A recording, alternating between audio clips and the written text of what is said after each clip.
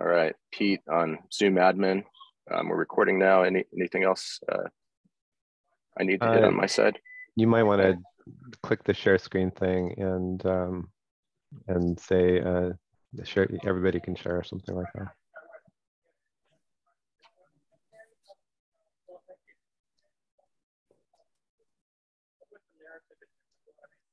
All right, great. All right, beautiful. Well, welcome everybody. Pete, would you like to share your quick proposal on recording and your suggestion for how those get stored? Yeah, thanks, Jordan. Jordan and I realized that last week's call, while it was great, we didn't let people know. We let people know that it was recorded. We didn't let people know that it might be shared or how it would be shared. So that's given us some friction in thinking about how we might share it. I'd like to propose that we record calls like this and that we put them into the Commons with a Creative Commons attribution license, which means that practically it means that anybody can use it for anything, but they have to give the people who created it credit. That's kind of a least restrictive, almost least restrictive way to put things in the Commons. It's actually more restrictive than public domain, which means you can do anything with this, and I don't even care if you give me credit. So anyway, so I would like to propose that we record these calls and put them in the Commons under CC BY, which is the short name of Creative Commons Attribution, and they'll go up on YouTube if that's okay with everybody. They'll go up on YouTube. They'll go up probably in other video sharing places sooner or later. So if that's not okay with anybody, then we should talk about it at some point, maybe now. There's a couple of people too that suggested that it might be meaningful if we down the road have some people who are good with video to maybe try to create, pull short highlights or excerpts out of these and be able to distribute just to keep people in the loop. So that's kind of our proposed plan of action. Does anybody object or feel uncomfortable? More of a comment. I do a lot of video live streaming to YouTube. A lot of times video editing takes a lot of time, but the most optimization of time I find is just broadcast live from Zoom into YouTube, and just use the editor. You can create all kinds of video. It takes no time. So that's interesting. Okay. Something to think about. You can make it unlisted in the beginning, and once you edit it, okay, private or public, however you choose. Yeah. I think it's possibly important to note when something sensitive might need to be taken out rather than try and do it the other way around. So if something's turned up that's personal and they're just, this particular moment, someone notes that where that is in the flow and just checks in, because once it goes out, in Creative Commons and such, most of the time people are just frank and they're just themselves. But occasionally something will turn up where you think, that's probably not kind to that person. And to go back to that, and that's a lot of work. But if there was just a little bit of an overview, and I'm not quite sure how you would schedule that, but most of the time people know the moments. Yeah, okay, perfect. Yeah, that sounds good, Wendy. Yeah, I agree. Okay, beautiful. Well, let's drop in. So we'll take I'm gonna take the risk of doing a little meditation to set the stage today. But before that, just want to kind of orient us to where we are. I am intentionally coming into today as empty as I can. And the reason for that is that this would be week 4 planning. And so kind of my thought coming into this was that we would attempt to engage in a little poll planning session that was a little more structured, almost like we would do on an infrastructure project, where we'd orient out to our shared kind of some of our goals and things that we've set, and then we'd do some backwards planning. And I think some of the shift of last week's meeting and some of the wonderful women in the group that I've been chatting with here this last week, it felt like that wasn't the right thing to do, to go into that level of structure. So I want to kind of reframe this from planning to kind of a navigating meeting. I think for a lot of us, it felt like something something really important shifted last week, and it was a little bit of a threshold moment. It was a really interesting meeting with so many interesting conversations following up on it, and I'm grateful for it. So I think if we can cast today's meeting as a little bit of a navigation meeting and a sense-making meeting, and that's very similar to planning, but if we kind of conceptualized ourselves as considering embarking on a significant quest towards the most worthy goal that we can articulate, maybe this week we'll start to set out some of the milestones and talk a little bit about the next 8 weeks or so, the last couple of weeks of this cycle, and we now know that there's enough energy to lead into, this being a longer term thing and going into the next cycle. So I thought maybe I'd do a little opening, just visualization or meditation to kind of drop in. I thought maybe we spend kind of the first part of the first part of the meeting consolidating some of the big questions that have come up. In some of these conversations, it seemed like we're on the edge of something so significant that's emerging across so many overlapping circles that kind of the questions that we're navigating by might be more important here over the longer term than our short-term answers that we're forming to those. So I thought maybe we'd just kind of have an open space. I'll open us with a meditation here, and then just have some reverent dialogue about getting the group discernment on the most important questions we need to be asking ourselves as we consider finishing out this cycle and going into the next one, and then coming up with, maybe in the second part of the meeting, some hypothesized answers to those. And then I'll do my best to maybe work with a couple people to consolidate and reflect back the first 4 weeks here of kind of the highest aligning shared intentions, some of the mapping on where we are, the pieces. Last week, we focused a little bit on some of the things that are missing or that we'd like to see. If today we can come out of this meeting having articulated the biggest questions that we want to be navigating by, and some of the hypothesized answers of, and particularly a little focus on the next 6 to 8 weeks, then I'll try to reflect that back, and hopefully that'll be a good grounding document then as we work to enact that, engage the next round of people. So I will maybe just drop us into a little brief visualization. Feel free to turn off your camera if you want, or whatever you're comfortable with, but maybe just close your eyes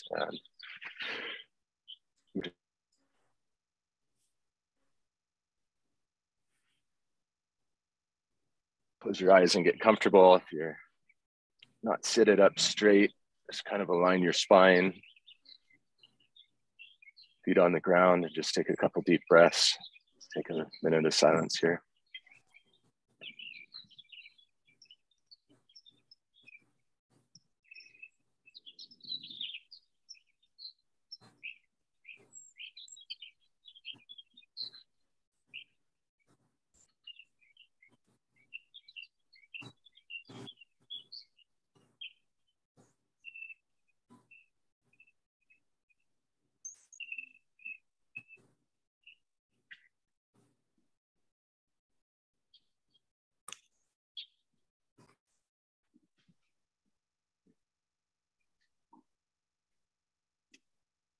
It's a very simple visualization to get a little perspective. Just kind of imagine a little ball of pure white light starting to emerge, just a little pinprick in your chest.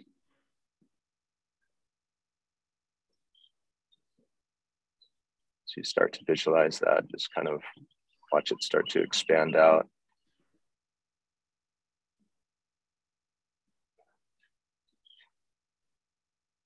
Start to fill out through your upper body and down into your legs.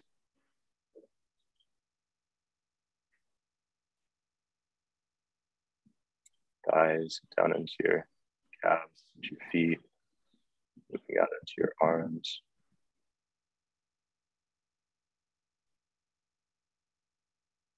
Up towards your head. Just visualize that perfect, pure, whitest light just radiating and filling your entire being.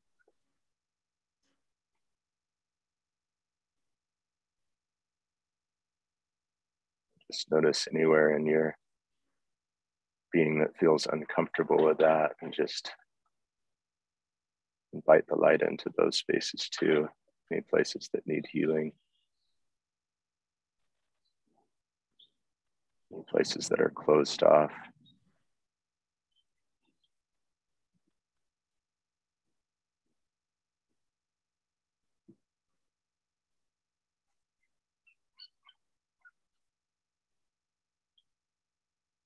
Just imagine that light coming forth out of your body and just immersing the room that you're in, or the space that you're in.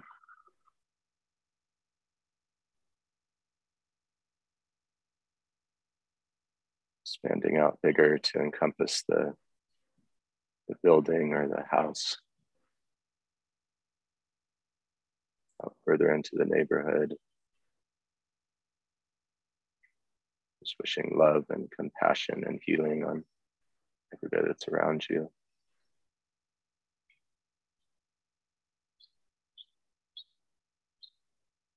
Visualize the light expanding a little bit further out to the community that your neighborhood's situated in.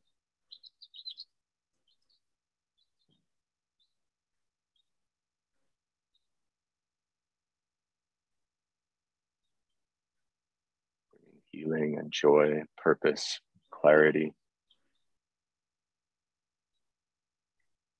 A little further to the city.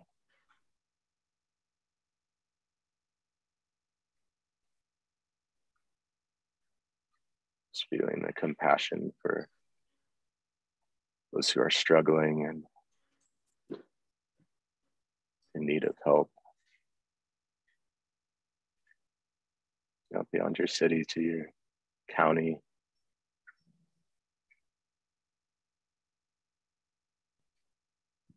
Imagine those lights starting to connect between those of us who are in adjacent counties, filling your region.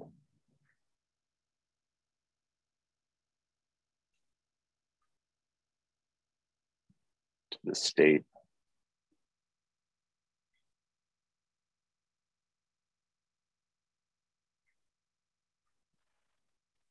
Bringing the perfect light that exposes and reveals everything that needs to be exposed and revealed, and brings healing, compassion. Up beyond the state to the region of your country that you're in.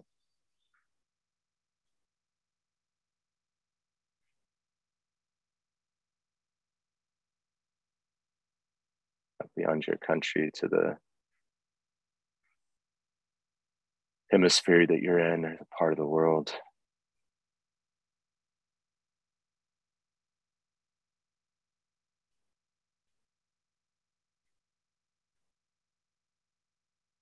To the entire earth, just connecting all these fields of light together, covering the earth in love and compassion, truth, justice, wisdom. Out beyond the earth to our solar system.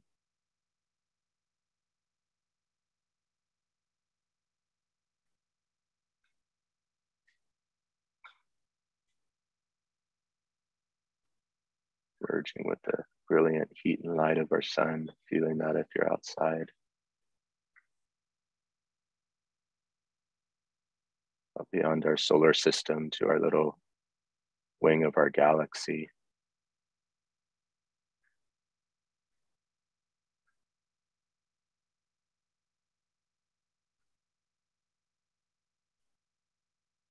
We'll just try to stretch this as far as we can go, out beyond the wing of our galaxy to the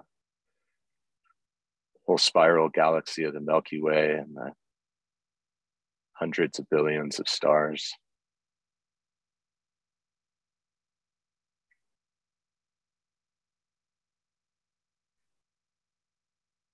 Out beyond that to the hundreds of billions of galaxies, each with hundreds of billions of stars. Just stretch that light as far as you can out to the very limits of your ability to conceive of the infinite, the eternal.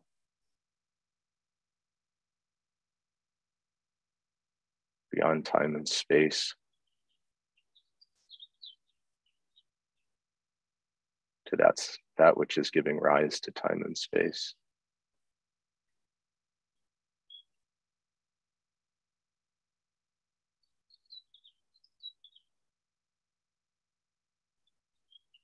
And from that field of perfect light, let's begin to come back, but land in the future, maybe 30, maybe 50 years from now, maybe 2100. And try to visualize in your mind what kind of a world would be co-created from the intention, from that highest intention. Imagine what a truly flourishing world would look like.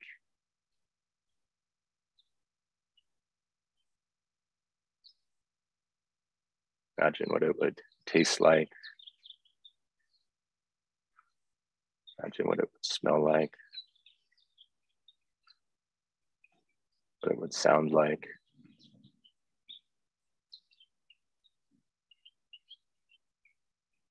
What the water would look like as it flowed through it.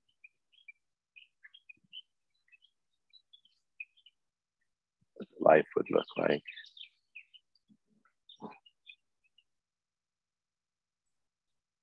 Imagine the cities and the scars healed, restored.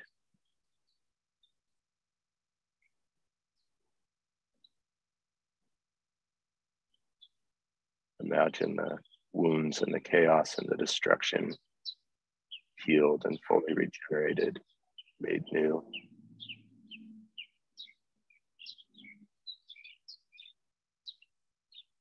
Imagine the symphony of all things, helping all things rise towards their potential.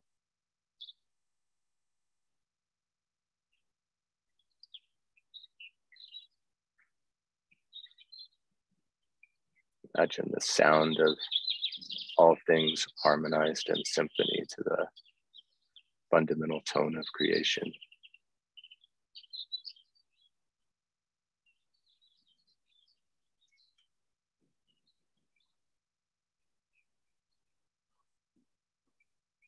Once you can see and feel that best possible future state, try to start walking your way backwards to where we are today. Imagining the steps along the way of how that was co-created and brought into being. What happened before that symphony manifested itself.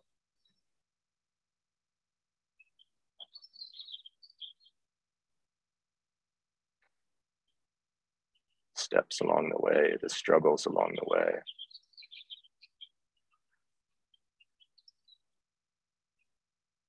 Mountaintops along the way, the darkest valleys along the way.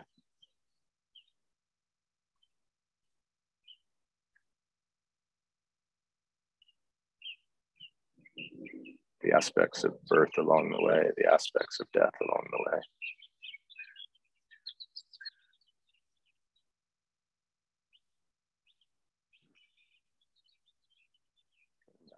Maybe a couple years from now, where we are. We're on that path towards the best possible future, where we might be 2 or 3 years from now. Such that if we accomplish that, we would be on approximately the right course.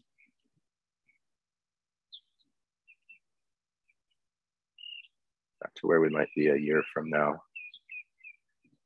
Such that if we accomplish that, we might be approximately on course for the milestone 2 to 3 years out.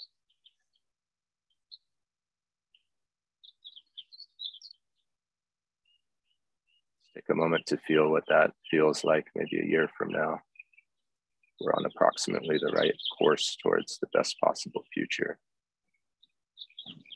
What does that feel like?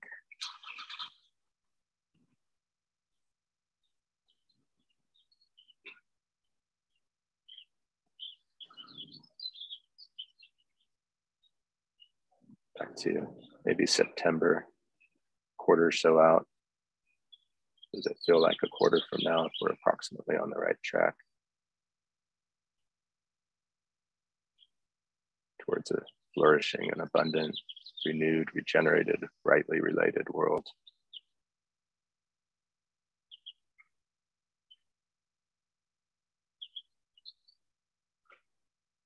Back to July 3rd or July 4th, the world celebrating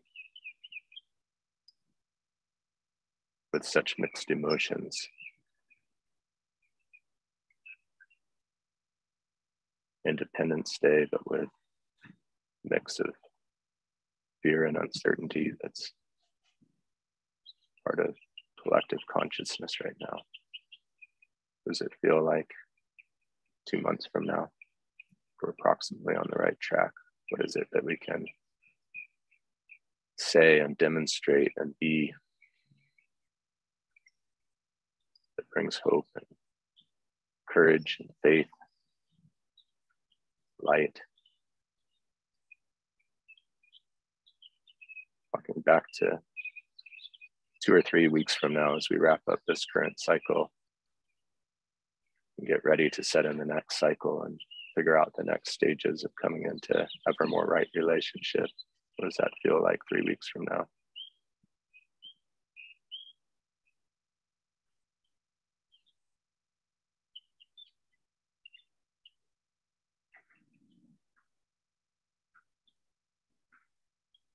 Two weeks from now, 1 week from now? Does it feel like 90 minutes from now if we're approximately on the right course?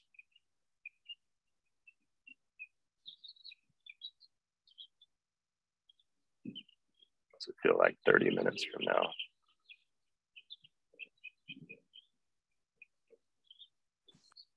Does it feel like 15 minutes from now?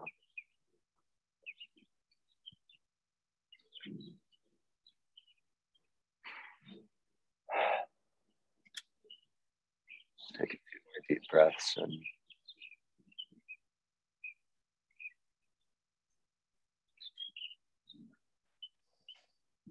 whenever you're ready, just come back and open your eyes and feel what it feels like to be here on approximately the right course right now where we are.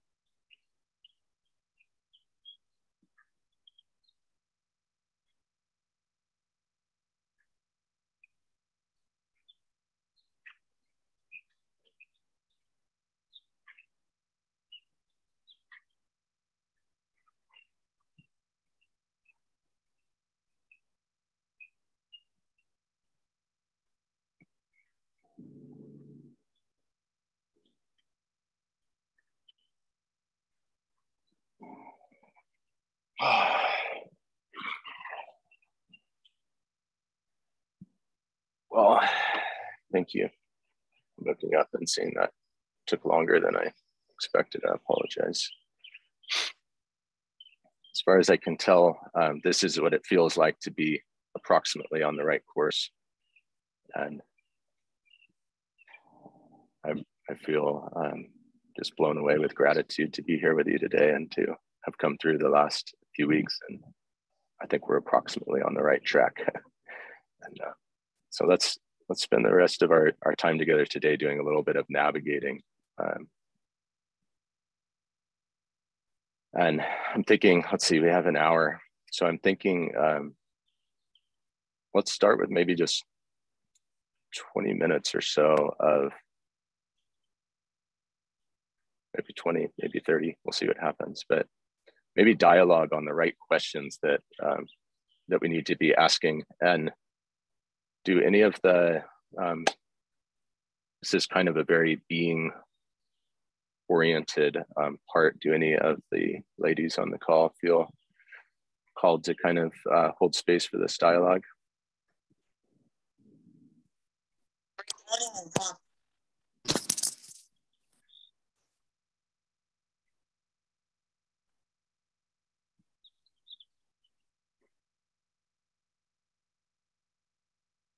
If not, I can kind of guide.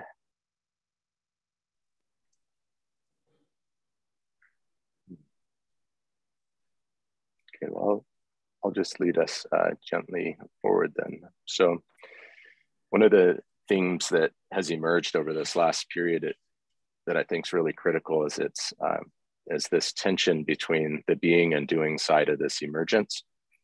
And I think a lot of us have felt that tension between some of us that are a little more project management, like boots on the ground, let's get going oriented. And those of us who are trying to sense as deeply as we possibly can into what is trying to emerge that's beyond our understanding and how we can fully participate in that. And one of the themes or next steps that a couple people suggested was that maybe one of the next parts of navigation that's most critical is really getting aligned on the biggest right questions. So let's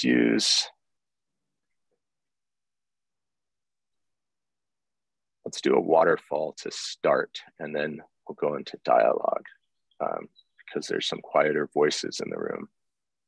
Let's take 2 or 3 minutes and hold our answers, but use the chat. And the kind of questions that I think we should really center in on are like the big questions, the navigation questions that if we get right, a lot of the other smaller questions can be answered in due course.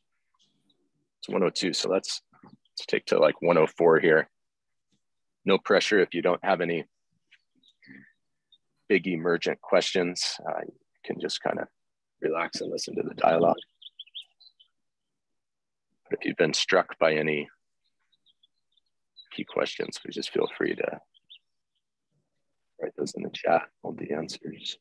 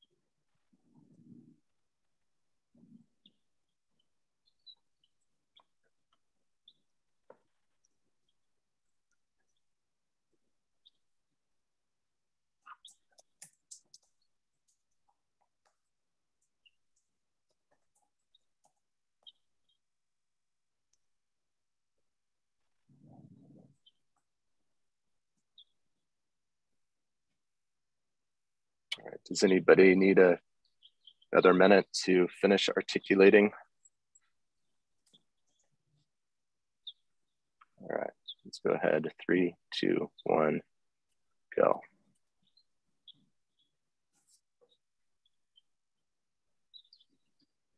All right.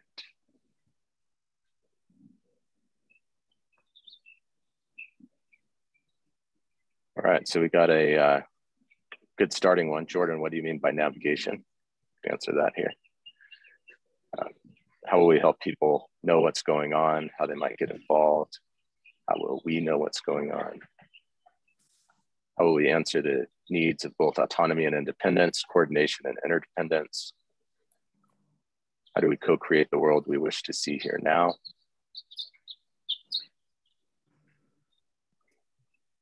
If we were to align our actions towards the eventual rebuilding of Ukraine, what if Ukraine were to become a model of the new systems that the rest of the world can then emulate?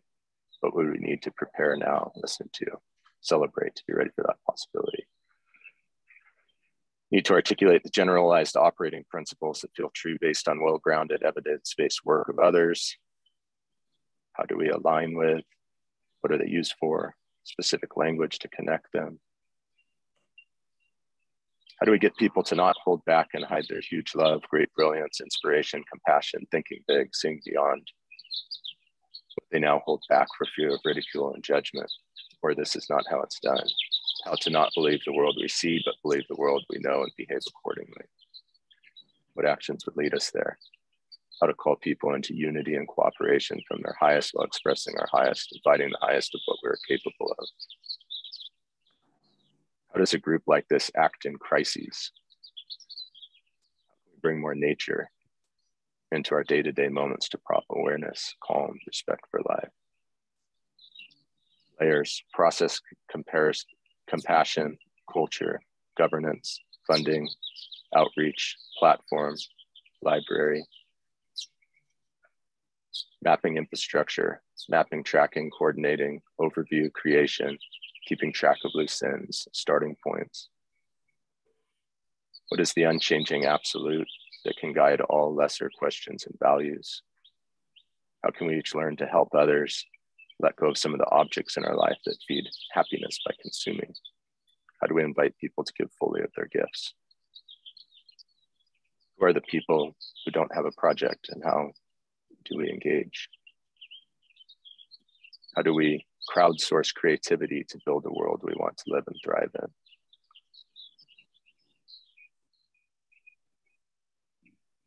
The UN has called the 2020s the decade of doing. Many tens of thousands of people around the world are doing things, mostly small and ad hoc.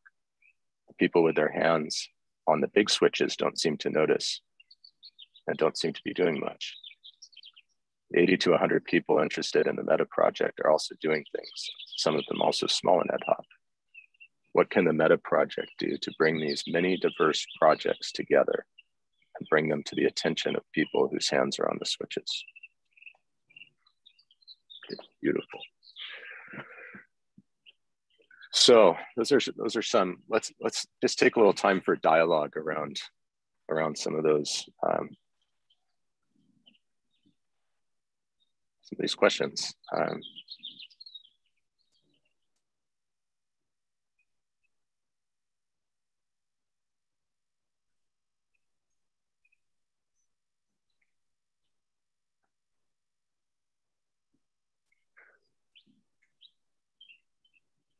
Sophia, can I invite from you, if you're comfortable, sorry to put you on the spot, in the realm of kind of continuing to explore the right questions and move us through a process. Do you have any intuition on just kind of how to guide a little bit of dialogue here? I'm happy to chime in, and I'd love to also hear from Wendy, because what I think we experienced in the Mappers meeting was really fruitful in the way, and Wendy, whatever preparation did for that was also, I think, if you could make it transparent, what was like a good, successful case for you as you were being hosting as well. I feel there's something about convergence and divergence, and I feel like that our last meeting was very divergent in a way. So we opened, fish bowls are great for divergent, more harvesting, but I feel like now we need to more like converge into more of that shared purpose arena, or what is, as we're closing on the planning, even to honor the invitation, right, of 6 weeks. So my sense is that we need to kind of converge a little bit more and not open more up in divergence. Yeah. This is what I am sensing. And then I would love to hear from Wendy what from that meeting that we just had on the Mappers front would potentially apply here of what you've prepared. Yeah, sure. Thanks for that invitation, Sophia. So first, I think two things emerge in my mind from that meeting. One is the way I was choosing to facilitate that meeting. I was making an effort with each person who contributed a thought to respond back to them what I thought I heard them saying, and give them a chance to add or correct it so that the thought felt complete before we moved on, so that it wasn't a bunch of loose ends at the end, or it felt a little less like there were a bunch of loose ends at the end. what emerged was a better sense, at least for those who are in the map weavers group, of how we can best next take steps towards creating maps that help help people see community, help people in communities engage. There was kind of that whole thread. Then there was a thread about how do we take the maps and make them more accessible, even if it's pulling information out of them and making it more of a journalistic story or paragraph or PDF version, so that those who aren't, so it makes it a little more mainstream and a little more accessible by more people. We also had conversation around, I'm trying to remember, I just curated this, and so I checked it off in my mind. And this is great, Wendy. I just wanted to understand just the basic structure, and what's coming as inspiration is, I wonder if we, with the questions that we just had in Waterfall, if we activate Jonathan Sand's superpowers of actually working on that on the back end while we go through some time of fishbowl, to open up of those questions and hear from everyone and have some of that dialogue while we're having the fishbowl. Jonathan's working on the back end with his genius to maybe find some points of what would be converging or what are hot pieces, or what would be, I'm particularly looking for that convergence. So even as we go into fishbowl, I would also invite what is converging in our dialogue instead of divergent. Does that sound really, like a potential? That feels really good. Really good, Sophia. So I want to let me just provide a little context. I'm also seeing that Hank was the last chair, and he's pointing out rightly that there's tens of thousands of people out there who are doing all these activities. And I think the core thing that we're trying to do here is figure out how we bring the diverse projects together while establishing right relationship and protecting the sovereignty and autonomy of each circle, but enabling us to do together what we can't do in isolation, and bring that all to greater light and awareness by creating some of the marketplace, matching resources, all these things. My experience over the last week, to reflect in less than 2 minutes and then go towards convergence, has been a super powerful, like quantum confirmation of what I suspected, that in the field are everything we could ever need to co-create the future that we want. There was like dozens of new introductions and circles that revealed themselves, and it was like, it's almost overwhelming. And so the strong intuition that a few of us on the call have had, Sophia, thank you for pointing to the convergence. You know, Pete's been really talking about wanting to get into federating, et cetera, is that that's really the unique niche that probably needs to be filled over the next 6 to 8 weeks, is really focusing on that convergence, federation, right relationship. And once that all comes to light with some kind of form, then I think the next steps of how we can really start to match up resources and accelerate will emerge. So, so that's, I think, a really powerful place to head. So go ahead, Sophia. If you were to just boil it down to two or three questions, Jordan, what questions would you ask? Let's add, okay, so let's build on your question of, we've come together and we've exposed all these threads.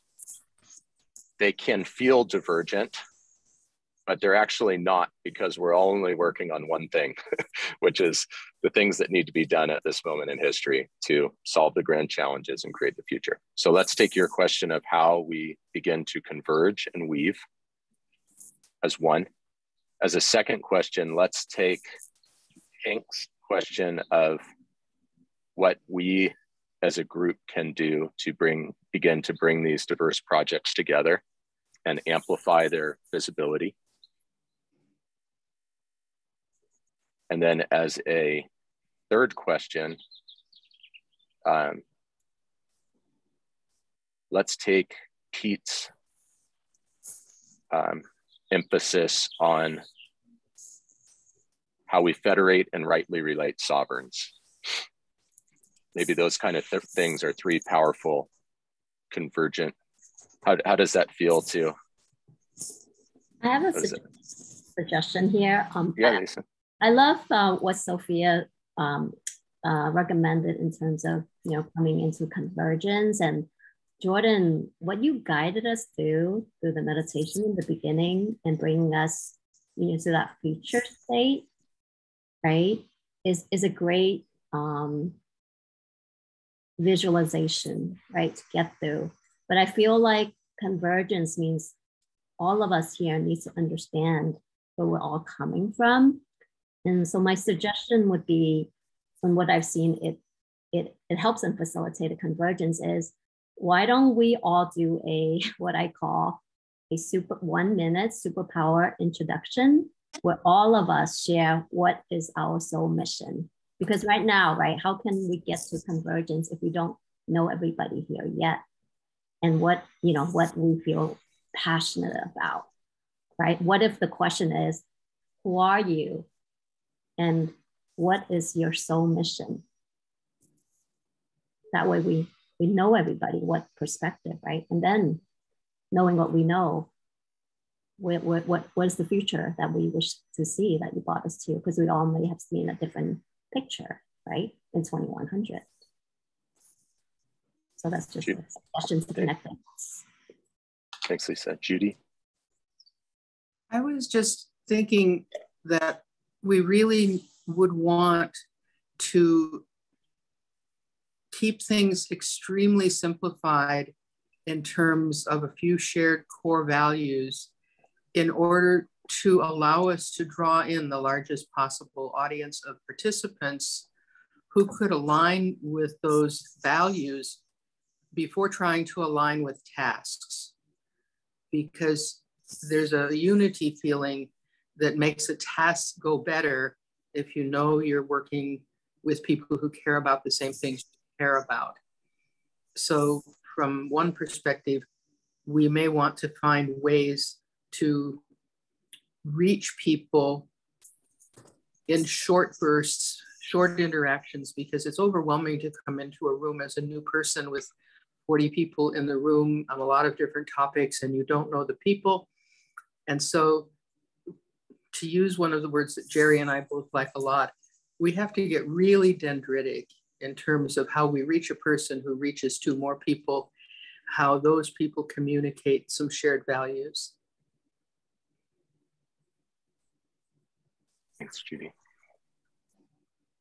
Yeah, there's, I think that's been a powerful theme, is although we want to shift into that doing mode, if we get into tasks too fast, we'll end up alienating people.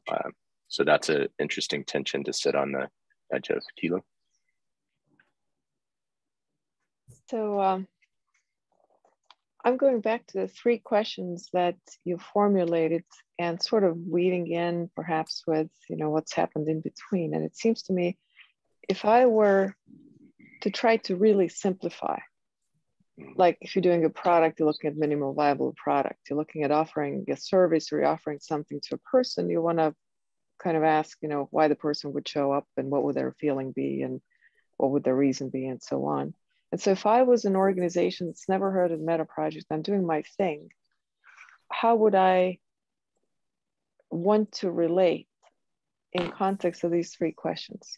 And so if your 3 questions were something to the first one was, what we're talking about can feel very divergent, but it's not. It's all these projects are working towards one thing. We're all working towards that one thing that we've spoken about, even if we can't fully articulate. The second one was from Hank's question,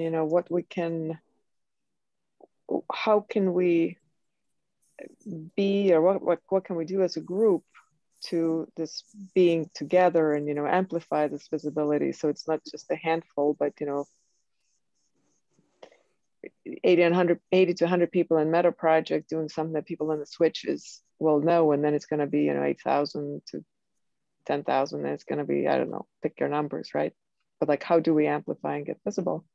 And then the third question, Pete's emphasis on how do we federate and how do we set ourselves in this right relationship? And so if I'm a person coming in, how or a group coming in, I would want to feel like I'm in the right place. And I would feel like I'm in the right place if Meta Project explains very clearly, yes, this is not a divergent thing, and there's this emergence of all these groups, and that's what it looks like, and we're all working towards a fun thing. And I would feel like, whew, I've landed in a great place. So that brings a particular set of actions. How do we communicate that? How do we embody that? And, you know, is that true? And if it is, then what does that look like? And then in terms of the convergence, or actually in terms of the right relationship, I mean, if I join something, I sure feel good if I feel served, if I feel supported, if I feel helped. Otherwise, it's just, you know, I'm already part of too many things. Whereas if it's something that I'm super jazzed, not just because it feels good, but also these Meta Project folks are truly there to support me. They're not telling me what to do. They're supporting me and this whole ecosystem that I now want to be part of.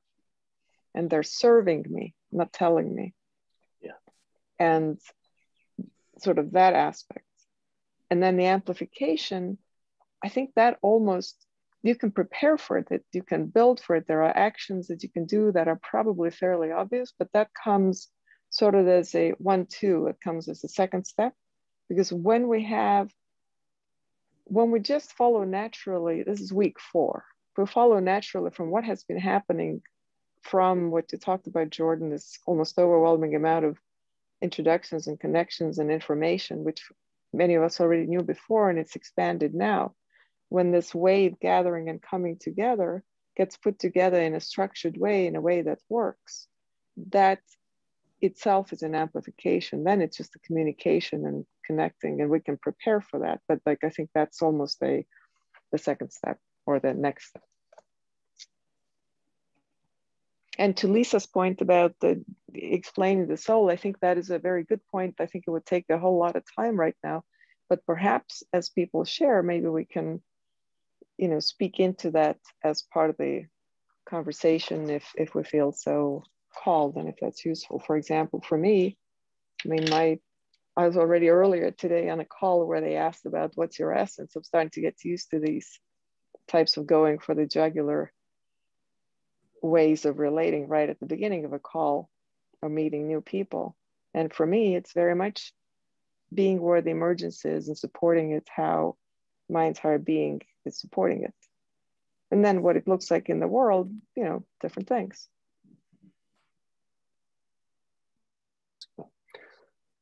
Okay, I want to repeat back to you what I heard you say, and then I'm going to pass it back to Sophia, hopefully somewhat deftly, because there's a few different directions we can go here. So Kilu, what I hear you saying is that you're seeing the next step as, and tying in what Judy said, just really real clarity around purpose and values that create the overarching spaciousness that we need, moving that into proper structure as a first step. And then once the structure and clarity is present, then a second phase is then kind of the amplification. Is that approximately the? It's that, and I would add just the experience part. How does it feel? How do you want them to feel? And you want them to feel like they belong, they're in the right place. And you want them to feel they're supported and served. And so when we have a motto that we're going to, I forget what the 8 words were, but if you put the creation of the new world that's better, 8 words version, and instead say that Meta Project's goal is to create that new world, it's to support creating that new world and to serve those creating the new world, including ourselves. That is a completely different relationship. And if I come from outside, my experience is I'm here supported, I'm here served. And I got a whole bunch of, you know, connections and information and all the other goods, and it's a place to be. Plus it's cool and I get inspired and all that other stuff. The experience, I want to speak that as on top of what you said. Beautiful, thank you. Yeah, that's really critical. That's the antidote, I think, to what's happening in the network right now. It's the opposite of trying to form groups under something. It's like being the servant of all that's trying to connect and amplify and empower everything that's happening. That's one of the big tension points in the network. So thank you, Sophia. Okay, Sophia, I'm gonna pass it back to you, and there's a couple different directions we could go. You suggested a fishbowl. Lisa suggested some shares. We've got maybe 30 minutes, so either one of those would take the remaining time. And Jonathan's got his hand up, so I'm going to let you navigate a little bit here. I'd love to kind of use Lisa's suggestion and put it into the fishbowl right now. And I'd love to enjoy, since Judith and Jonathan, who already have their hands up, I'd love if you could keep your cameras on so we could be the first in the fishbowl. And then everybody else's would turn off their cameras. The idea is that whenever you feel called with the cameras off to step into the circle, please turn your camera on. And then one of us who has our cameras on will turn it off once we feel complete. So again, very easy, just turn off the camera for now. If you just to listening to this dialogue between myself, Judith, and Jonathan. And once you feel called to step into the fishbowl, you just turn on your camera. So, and I'm going to start with a question. Wendy and Hank, would it be okay to turn off the camera? The idea of turning off the cameras is simply that the focus of the dialogue remains between these people who have their cameras on. So we're not talking to the whole group. I'm right now talking to Jonathan, and I'm right now talking to Judith in a more intimate setting. And I will begin with this question. What do you see possible in and through this group that would support what you do? And if someone could write it down in the chat, that would be super helpful. What do you see possible in and through this group that would support what you do? And I'll do my best to model it in a very short amount of time, while also answering what Lisa was asking me in relationship to, or asking us, what is it that we do? And what is it our superpower? So what I see possible in this group, and again, Judith and Jonathan, you can answer the question or you can go into the dialogue. I'll just give my short answer here. What I see possible in this group is this collective intelligence that I would never be able to come up with my own. The level of insight and expertise is like, it's an accelerator of my own learning, right? And I am particularly attuning to this mapping component, or making the system visible to itself in ways that are easy to understand and relate. And that is at the same time inviting everybody to start thinking differently in terms of, oh, I see now I'm part of this larger network. Oh, I see these 100 other circles. Oh, wow, imagine what is possible to be able to see if I am maybe redundantly doing something that someone else is already doing, so that I could coordinate efforts with them and then maybe amplify something else. So the mapping in and of itself, to me, it's a valuable thing that supports what I am up to, which relates to as well, particularly like investment, impact investment, or philanthropy, or people who are also trying to do things, right? Or resources.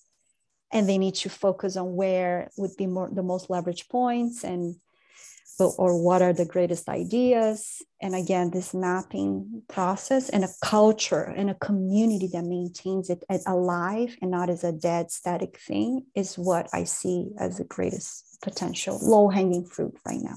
This is mine. I'd love to hear, Jonathan, Judith, what that kind of brings up for both of you. I'll jump into the fray. My personality is that I'm an essentialist. I boil things down as I hear them. And there I'm kind of stuck because I got a lot to say, and I don't have the energy to write it all down. But that said, I feel enormous anger at what the human race has cobbled together so far, and calling a civilized state of being. I think it's borderline brutality run amok. And I believe in the human species' ability to figure our way out of this. And I want to create a gigantic global tool that lets people experiment with what do we want it to be, so we can look at that alongside the current shitty place we live in. I want to do that real badly. I've had that want for, gosh, 6 years now. What can this group do for me? Talk with me? Give me some money, because I'm dying here. I think that covers it.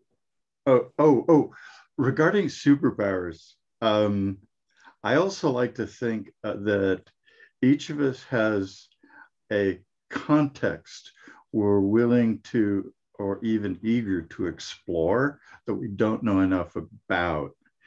And so that's an alternative component to, here's my superpower. So I just wanted to say that. Thank you. Okay, I guess it's my turn.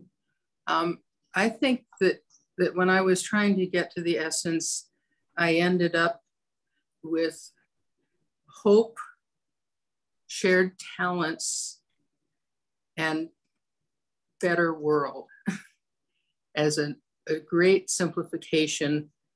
And I like the word talents because superpower has a set apart quality to it.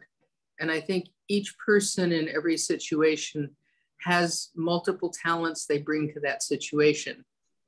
And if you're trying to label, well, my talent is X, chances are you won't even say that. But if we invite people to help in whatever way they feel can best contribute, I think that will create the connected community that we want to have.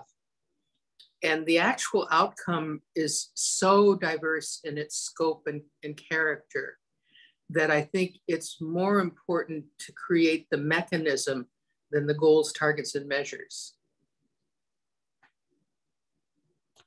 Could you speak a little bit more about mechanisms? And Pete, or our project managers start feeling also tickled to start just turn on their cameras, please do. Well, go ahead, Judy. Well, I think I'm trying to figure out a way, I don't know how to say this exactly, but I think self-actualization and group actualization would summarize the desired outcome. I think it's sometimes hard to say what the goal is. And if you make the goal too big and too distant, it's impossible to task yourself toward it. But if we can define, and the people who see further will automatically see further. They'll see that this is part of these 3 domains and we need to share it in those directions. And so I'm trying to find the right balance between the individual skills and contribution and commitment that we need to feel and the energy that those individuals would share with other communities with whom they interact that will let this grow to the scope we would dream it would reach. Thank you, Judy. Lisa, do you want to just jump in? Hi. So who am I? I am an intuitive dot connector.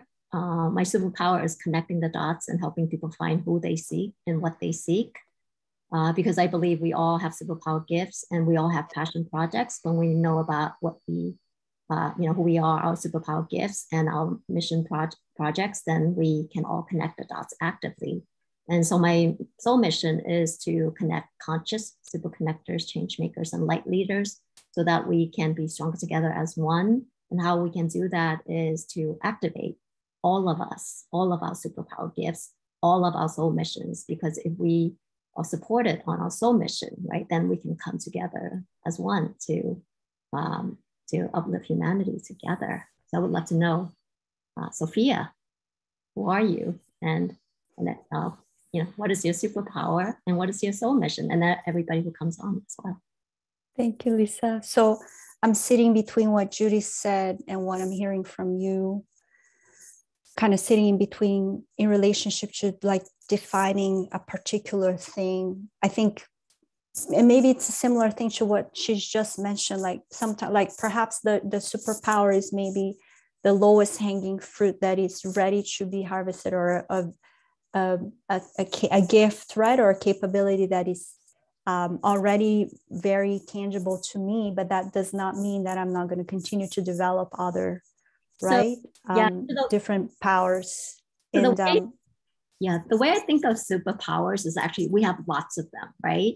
It's when you want to share and who you want to share when the time calls, because some people, right, connecting the dots is about sharing the superpowers that connects with the next person. I mean, we have lots of gifts, right? Lots of talents. It doesn't mean we're pigeonholed to one, right? What is it that we feel is the right moment to share at this moment, right?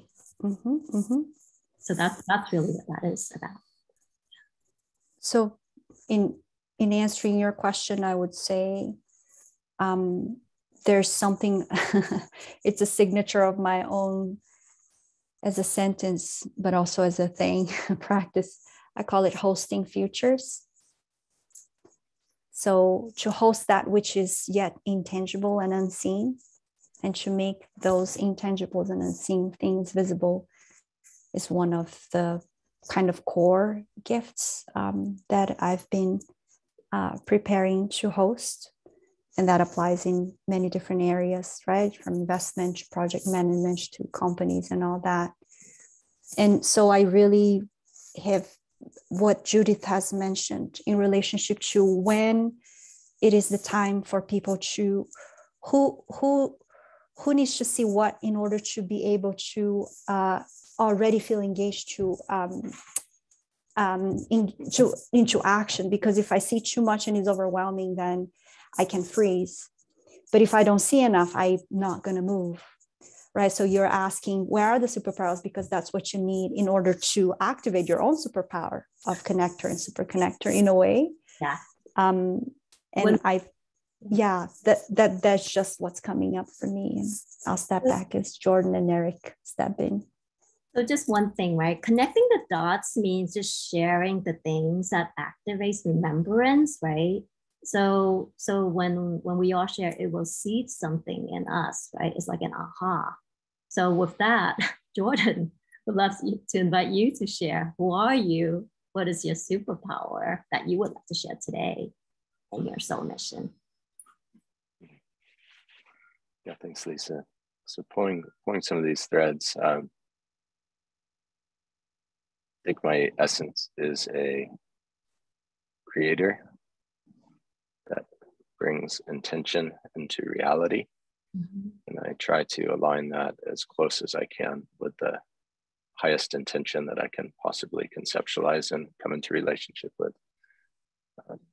And as it relates here and back to like these converging threads, I think the obvious vision and realization is that all the parts and pieces are here. And if they're not here, one of us on this call knows it, or one of the other people knows them. It's all within 1 degree and it's all shown up at the right time. And so I think this focus on really figuring out how we can serve that whole emergence and rightly relate to each other and celebrate all the different organizations and circles that are like springing up, like it's like springing up from a very deep source, right? Because there's something that wants to emerge. So we can expect that in every language and every culture and every tribe, this is being put on people's hearts and they're starting to move. And so I think this idea of really listening to and figuring out who we are, how we can amplify that, you know, and then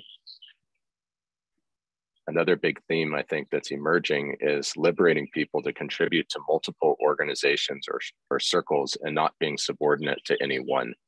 Like, and so I think this idea of flipping the whole org chart upside down and turning it into an ecosystem is so critical.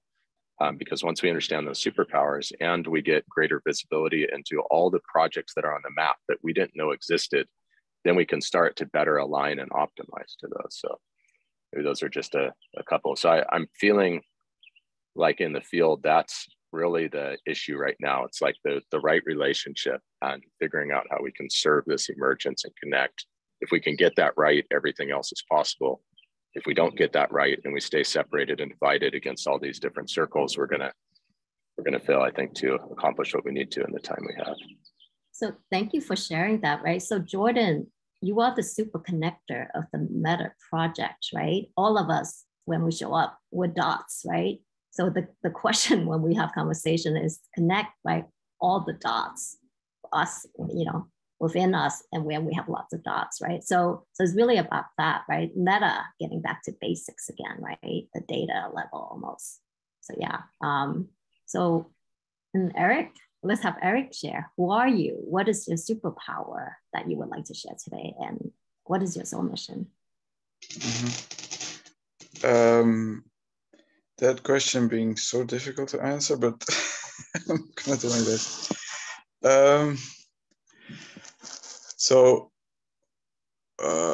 I've talked a lot to Vincent, and then it's kind of like Vincent Arena and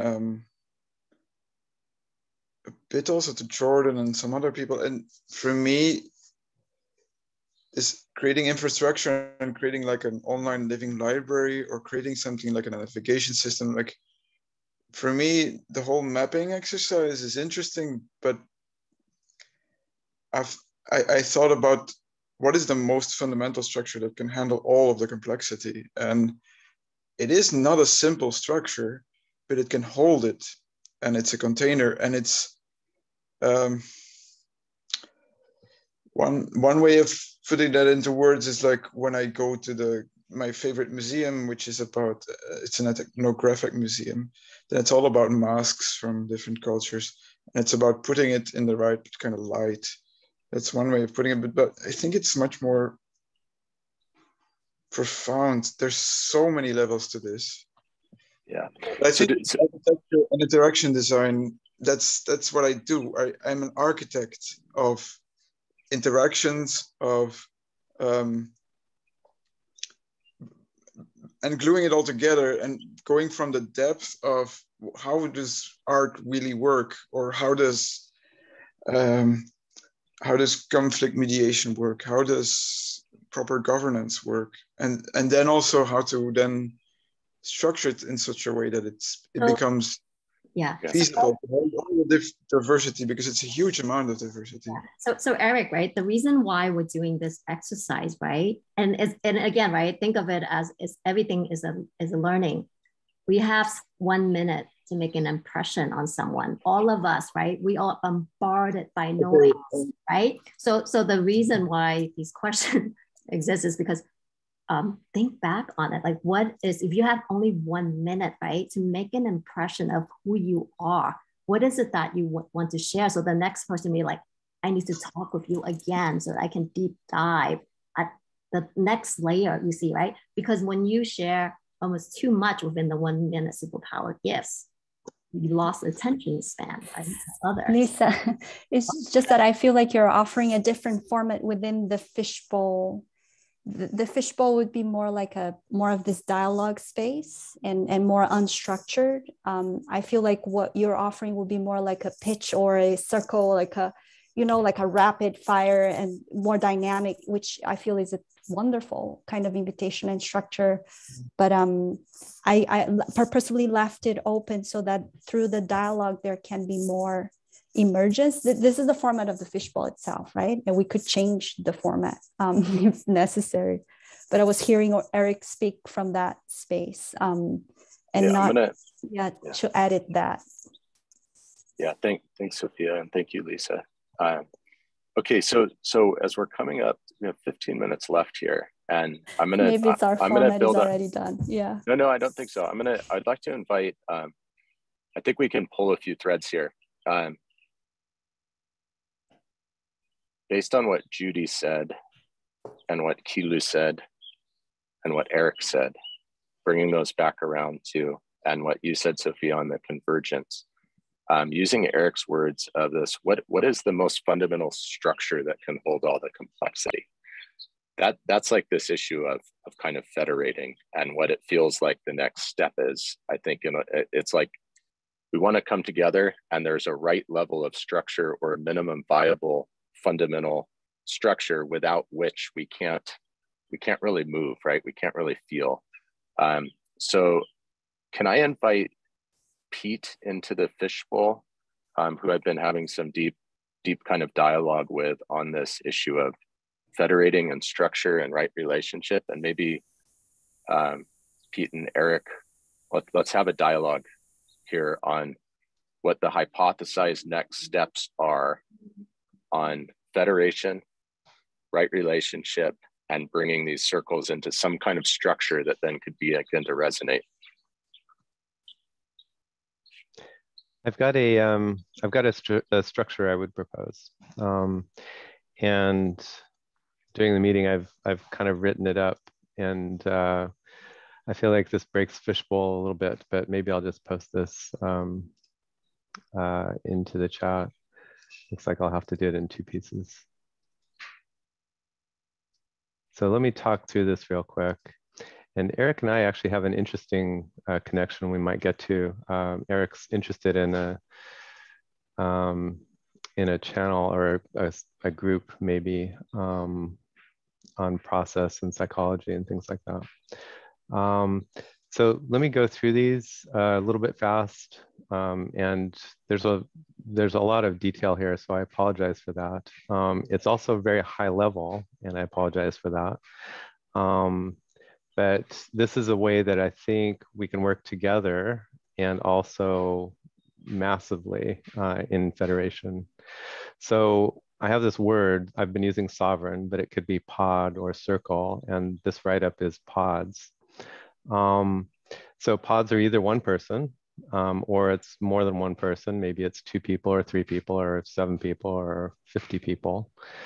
Pods are autonomous. They decide what they're going to do. Nobody else tells them, you have to do this. And, you know, if you don't do it, I'm not going to, you know, et cetera, et cetera. Pods are autonomous. They're sovereign. Sovereign just means that whoever is the sovereign or sovereign has absolute agency, absolute authority to be deciding what they're doing. So you have these autonomous. And just to quickly put in, that makes all cooperation voluntary, right? So we start with individual sovereigns who voluntarily come into these circles or pods or sovereigns that are multiple, and that's voluntary. And then those can in turn make voluntary commitments. So we're building, I guess what I'm trying to do is establish the pattern. We're building a bottom-up, empowered system of cooperation built entirely on voluntary commitments to each other. And that autonomy and agency over yourself allows you to give 100% of yourself to that goal. So instead of subjugating your goal to, you know, a leadership authorities, you know, and what they think your goal should be, it's like, I have 100% focus on my mission. So internally, pods will have lots of different ways of governing themselves, and that's for a discussion for another time. Pods have to be really focused on their mission and goals, and autonomy lets them do that. Pods talk about what they can do and what they're interested in doing with other pods. I started adding hashtag meta project pods to differentiate. So far, I've talked about, you know, anybody could be a pod doing anything, right? But when we start to coordinate, we have to have some light agreements about what meta project pod would be doing. So there's things like we look to the network for guidance. There's another thing called request for guidance we can talk about. Crucially, as Jordan said, meta project pods make commitments with other pods. So they say, I'll be responsible for publishing a newsletter, and you can count on that. Or I'll be responsible for, as a pod, I'll be responsible for making sure that we have a chat channel that works. So then there's the whole project management thing happens within pods now. It doesn't happen over the whole project, over the whole meta project, because that's too much to manage.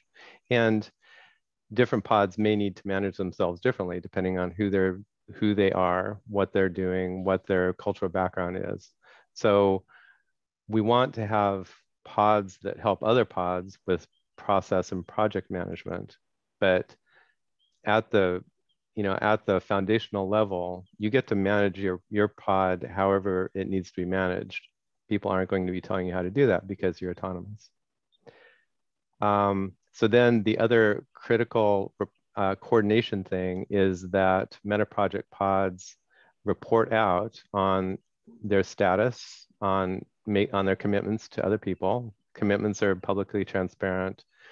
How it's going is publicly transparent. And there will be pods that roll up that information. So you can say, this is how we're doing against our overall overarching goals.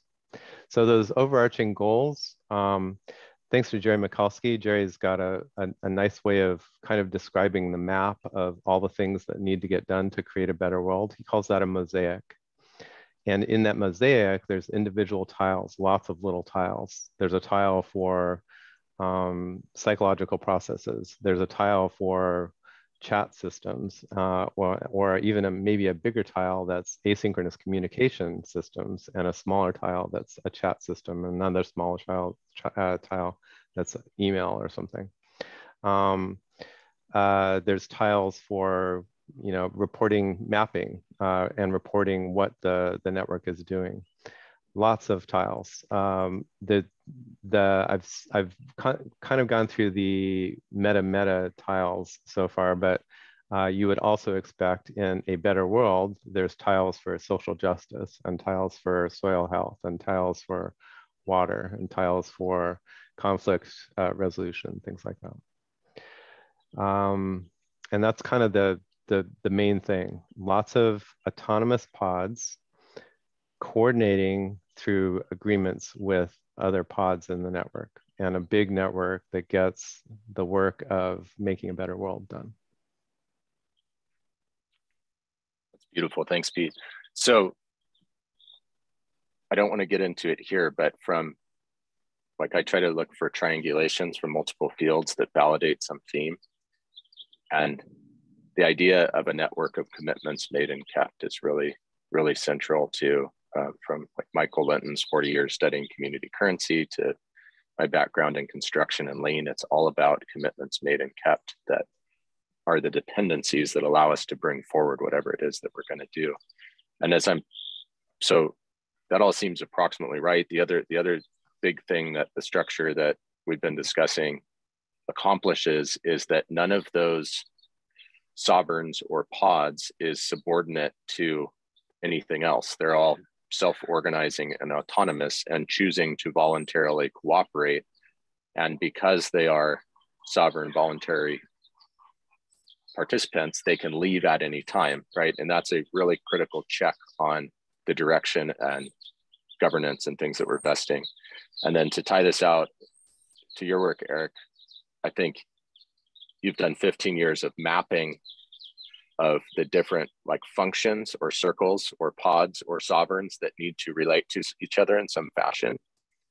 And so I think if we could then take some of your work like we were working on this week a little bit and start to really gain our intuition for which of those need to emerge in what order and the process flows, we could get a long way down the field towards something pretty powerful. Yeah, and there's something about being, I wrote it in this chat a bit, on one end, there's this pragmatic and flow and connection part where we try to figure out how are we in this right relationship and all these kind of aspects of that. And I've also focused on really trying to figure out the most complex architecture, the most complex amount of information and how to break that down. That's a completely different job. And I don't want them to get in the way of each other. And I love that pods idea. I would love to see it written down to understand properly. Is this going to create a good, nice flow? and then I'd be able to go there. And then the other part of me is like, okay, then the highest level of complexity, how do we do that? That's So, yeah.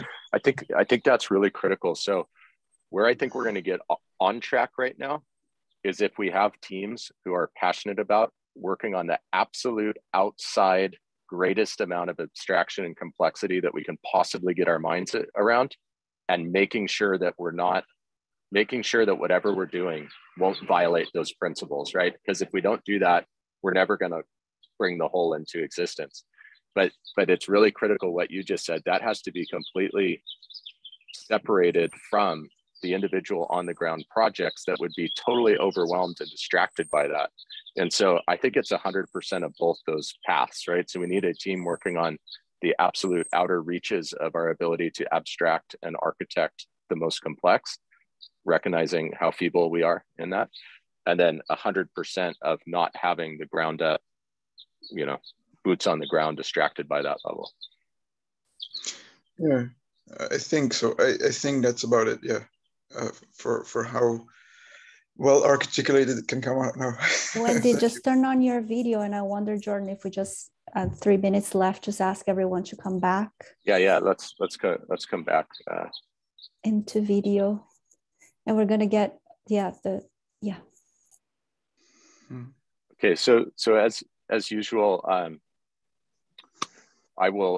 going to stay on for a little bit after the call if anybody would like to hang out and continue the dialogue. And for anybody that needs to jump off, I just want to create a little soft close here, and I'll save time for you, Wendy, before the top of the hour.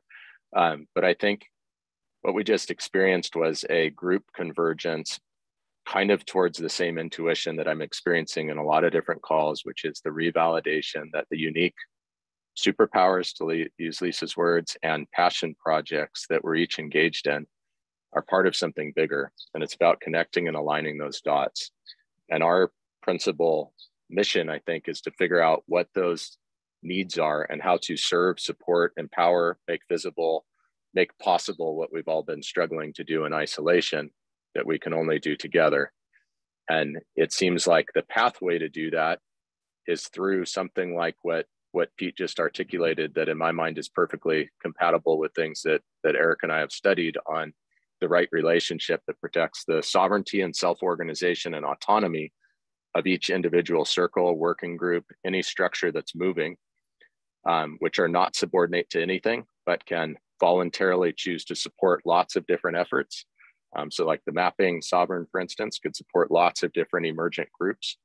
And I think that's a critical kind of anti-pattern to what's happening right now in the network, where we're tending to try to compete for people and kind of segregate things out. So it's just total openness. So anyway, with that, what I'm going to try to do for anybody that needs to jump off is do a feeble job of trying to reflect this all back, our first 4 weeks, and kind of this hypothesized plan of action of how we can converge and put some of these pieces together. If that's agreeable to some people, Pete and Forrest and many others have suggested that federation needs to have some basic overarching agreements that can serve as templates for right relationship among all the sovereigns, also modeled at the meta project level. So we'll be working on that, and then I'll keep reporting out. So that's all from me. Wendy, I'll give you the last words here, and then I'll stay on. And if anybody needs to jump, love you, appreciate you, and we'll communicate soon. Yeah, just the thought that that Eric was sharing about working at both ends, the high level of abstraction, which brings in a whole stack of things that Marc-Antoine is very good at, epistemology and such, really, really important things, and values, and the bottom. And if we can put Jerry's framework up with what we've already worked on today, along with what Eric's done, and see if we can find commonalities. Quite often when I'm mapping across things that are very complex, there's a lot of synergy. It's just the words, but then sometimes you can find frictions between the actual concepts, and you need to name them. So if anyone wants to play with that, Eric, I'd be quite happy to work with you on that. because it's something I do all the time with, you know, quite high level abstract things, but I'm a very practical person. You know, I do lots of very simple things at the bottom end. So with people who specialize in the realm, but I know most of us actually do both ends because yeah, we do. Wendy, I just wanted to tie in somebody else, I guess it was Bill Larson, I think, brought that up, what you just said, and you've been really good at advocating this from your standpoint, but there's both like the tremendous power and the synergies and what's possible. You and Bill both brought up this week that the flip side of that is that there are going to be frictions, right? We've all been kind of boxed into these different ideological constructs that kind of look like they're conflicting. Maybe in some cases they are, maybe it's the way that they've been framed. And so Bill was really advocating this week that if we don't figure out how to lean into those and acknowledge them, like not only acknowledging the power of the synergies and the overlap, but where there's genuine differences, and then reaffirming that despite those differences, there's things we can practically work towards and maybe ways to start resolving those over time. So I think that's a really critical theme.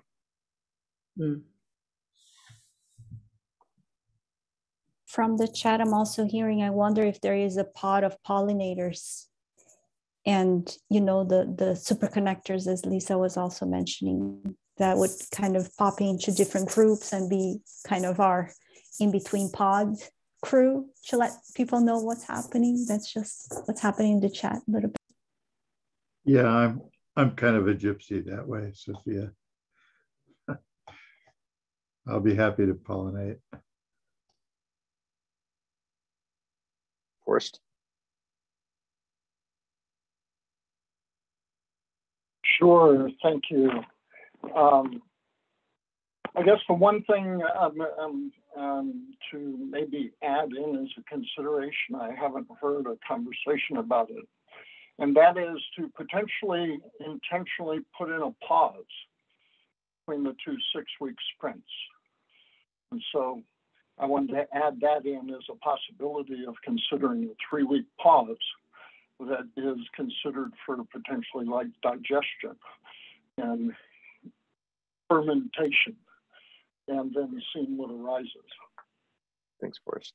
Yeah, right now we currently have it scheduled for a 1-week pause. So we could, if we felt like it was wise to do it longer, but that's the 6 week is just purely about reflection, digesting, and learning, improving before we cycle again.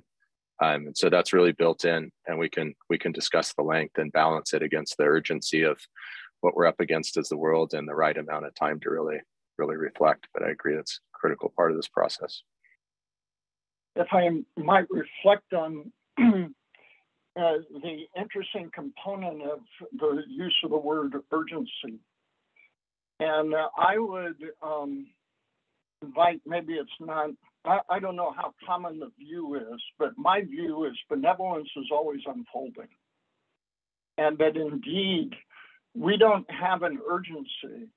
We just have to be allowing for what the rest, the other 95% of reality is wanting to direct us to do in order to reduce suffering at the greatest possible rate. And if there's any urgency, that's the only urgency, because the outcome of humanity thriving within me is already clearly done. And so now what I want to do is accelerate, shorten the amount of time of suffering for those on the planet suffering. Thanks, Forrest. Pete? Thanks, Forrest, and thanks, Jordan.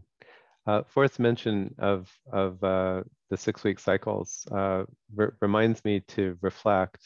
I like calling those cycles better than sprints for kind of historical reasons. Sprints has a pretty specific meaning to some of us. And I think cycle covers it better for the meta project. And then thinking of these autonomous pods or sovereigns working within the meta project, I think some of them will have maybe longer cycles, and some of them will certainly have shorter cycles. So the groups that I'm in, that a lot of them are oriented towards software development, but not all of them. We run on 2-week sprint cycles. And so I can imagine, you know, what I imagine is that I like the overall cycle of 6 weeks and a pause as a way of reflecting over the whole meta project. And then I think inevitably different pods will be running at different drum beats. Yeah, agreed. It seems like on most boots on the ground projects, it's a 1 to 2 week pulse. And then as you get up to higher levels of abstraction, we don't want to overwhelm. And then 6 weeks is what I think that actually reflects is something like seasons or quarters that we're kind of working with, just subdivided to have a little bit of a greater frequency than a quarterly pulse. And Judy and others that have worked in large organizations, we kind of all arrived at that half quarterly pulse as maybe a good highest level overview to navigate to. Thanks, Pete. Okay, I'm gonna ask the people that are still here for divergent opinions. We have, like, I think, a strong emphasis that that's, I think, becoming increasingly clear that there's more resources, relationships, projects within 1 degree of us than we thought. As we brought this group together, that's become more clear.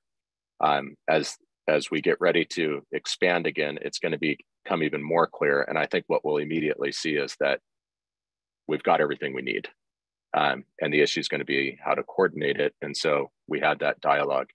Is there anybody who's feeling like that's not the proper path forward, or that move towards kind of formalizing something along the lines of what Pete and Eric have suggested as our basic way of working together, moving towards some kind of templates of constitutions, MOUs, those kind of things? Is there anybody who feels that would not be the proper path, or we're missing something significant? Jonathan. It's a little bit of a tickle. I'm not sure I'm objecting to anything, but barrier to entry comes to mind. And by that, I mean learning curve, approaching a new technology, finding where it is. That remains an open question for me. That's super critical. I'm going to just drop in the chat here too, like people without projects as a general theme, but there's a certain level of this that's like people who are forming and doing projects and pretty well organized. And then Jonathan, I think that your point is really, we got to create that full spectrum of easy engagement, or else we'll have unnecessary bottlenecks and limitations we don't want. So great point. I agree completely. Wendy? I've been reading this book a bit, and it's got a lot of, I think, good examples of how movements that have been very challenging over time have been grown and curated. And there's something very, very interesting about obviously the selection of platforms and such, but more how to deliberate around knowing when someone's ready to come in and get the fact that it's actually a messy thing. You're not declaring what the structure is.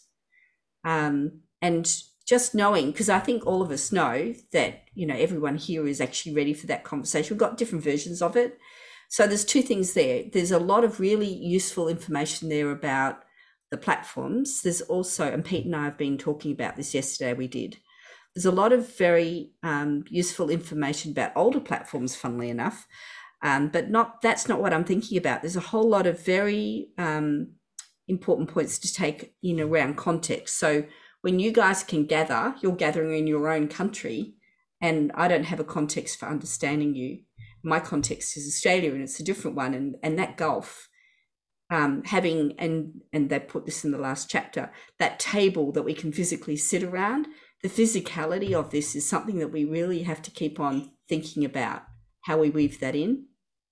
And it's a constant gardening thing. How can we make sure there's a physicality there that means that a sovereign could be there in some way, in a tangible way? So you've got a real human, but then that doesn't take over from what the group can do together.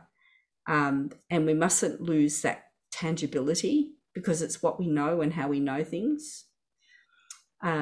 Anyway, there's many things I could say, but I'd invite anyone who's interested in talking about the book and the implications of that book. It would help me a bit, even if it's just me. Wendy, can I pull a little bit? So if you were to try to articulate like 2, 3, 4 kind of key principles based on your understanding of the book that you think we need to make sure we're honoring over the next 6 to 8 weeks, would you have a stab at that? Yeah. So the first one is that there's more value in the text that we've created already than people understand or believe. And doubling down on that as soon as possible would be very useful. There's so much wisdom in the room, and we're missing the divergence and the convergence on that's already there in the text. And know that Gal, the guy who wrote that book, didn't have that technology, and I'm fairly sure did not apply it when he wrote the book. He did it by lots of long, slow study, a PhD. We don't have that time. The second thing is that context is actually supremely important in terms of how people actually get these sovereigns working. So it's so much easier to be a sovereign over something that's tactile, because you can move it and handle it. And that's just the basics of sense making, as we're certainly applying it in a way. And I guess the third thing is that the movements that they're describing, some of them are, from the 1600s, but some of them are sort of yesterday. They're all saying that these quiet spaces where we can be completely ourselves are really important, and to curate and keep those, don't lose them, because that's where something can really be raised quickly that's deeply concerning. But if you grow too fast, what happens is those deeply concerning things cause disorder in the system. So you've got to have these sort of back channels, but importantly, tighter communities where you can pretty much say anything and no one's going to whack you over the head. You put one person in who's not ready for that and the whole thing can fall apart. And I had some experience with that in my own community in scouting just last night. It's like, oh, I thought I got this. And, it just, things fall out and they fall apart and they take a long time to put back together again. So you sort of got to go steady a little bit. It's great to bring in other people. You've got to really be careful to understand how ready those people are, and whether you can sustain bringing them in. Are they ready to be that brave?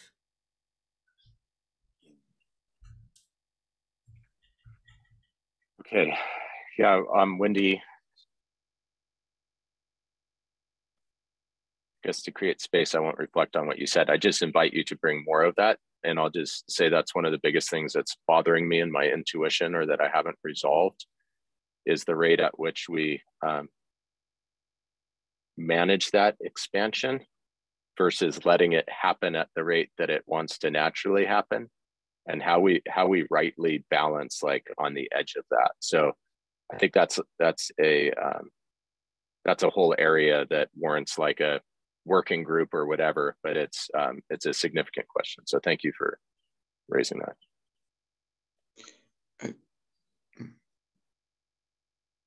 I'd like to clarify this with someone right after the call, because I have an insight that I'd like to clarify, if somebody could support me there. Forrest? Sure. Thank you. I resonate deeply also with what Wendy just shared. I'm personally struck by continuing to try to reflect back to how does nature do things?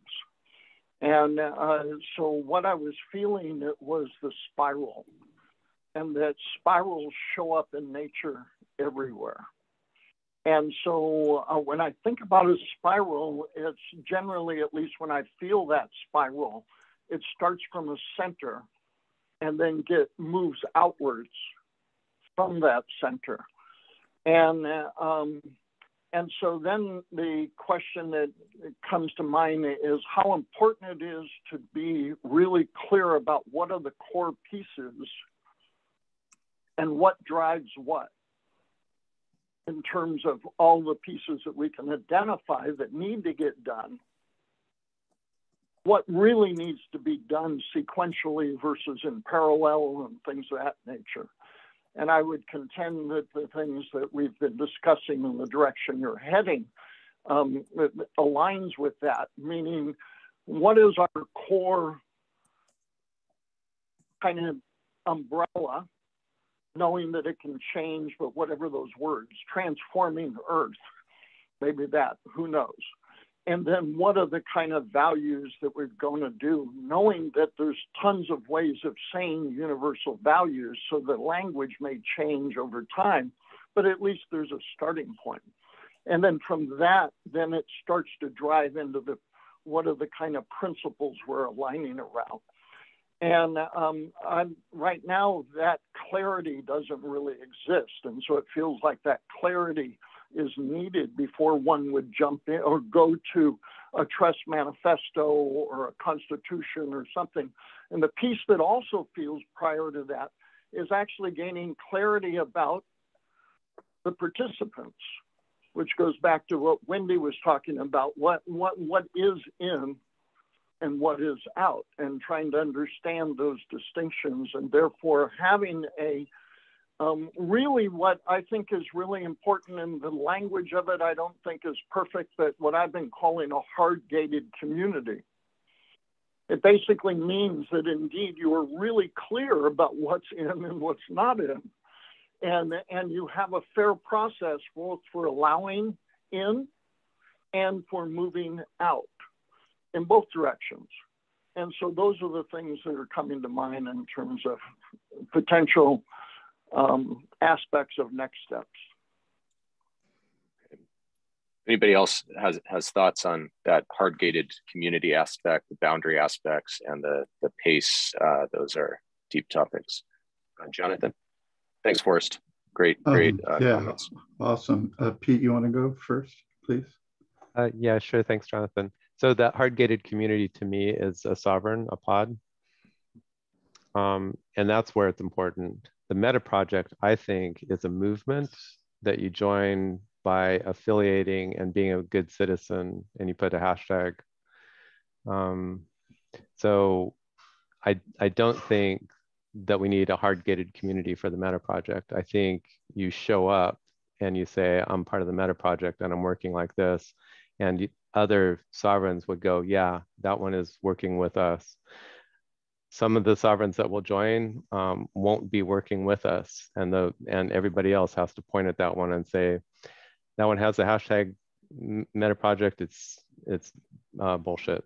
That one's not us. But that's the way the hard-gated community for me is the sovereign and a small group. Awesome. Yeah, so I would, at least for me, I would invite that at this early stage, the initial conditions are so important in terms of what's being pulled together and what ends up having long-term effect, that while, Pete, I can align with it as the long-term, when the clarity about citizenship is, because citizenship is a hard-gated community. I mean, if you think about citizenship practically any place at a particularly scale we're talking about, there's very clear guidelines, rules, methodologies, agreements that are put in place. And we're early in forming that. And so it's intuitive right now.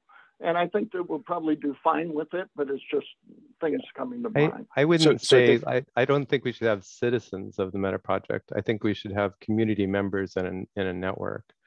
So already the folks here have a rough consensus about what's, you know, what feels good and what doesn't feel good, what's in and what's out. And I think we'll continue to evolve that as a community process, and not so much, again, not so much, you know, a gate.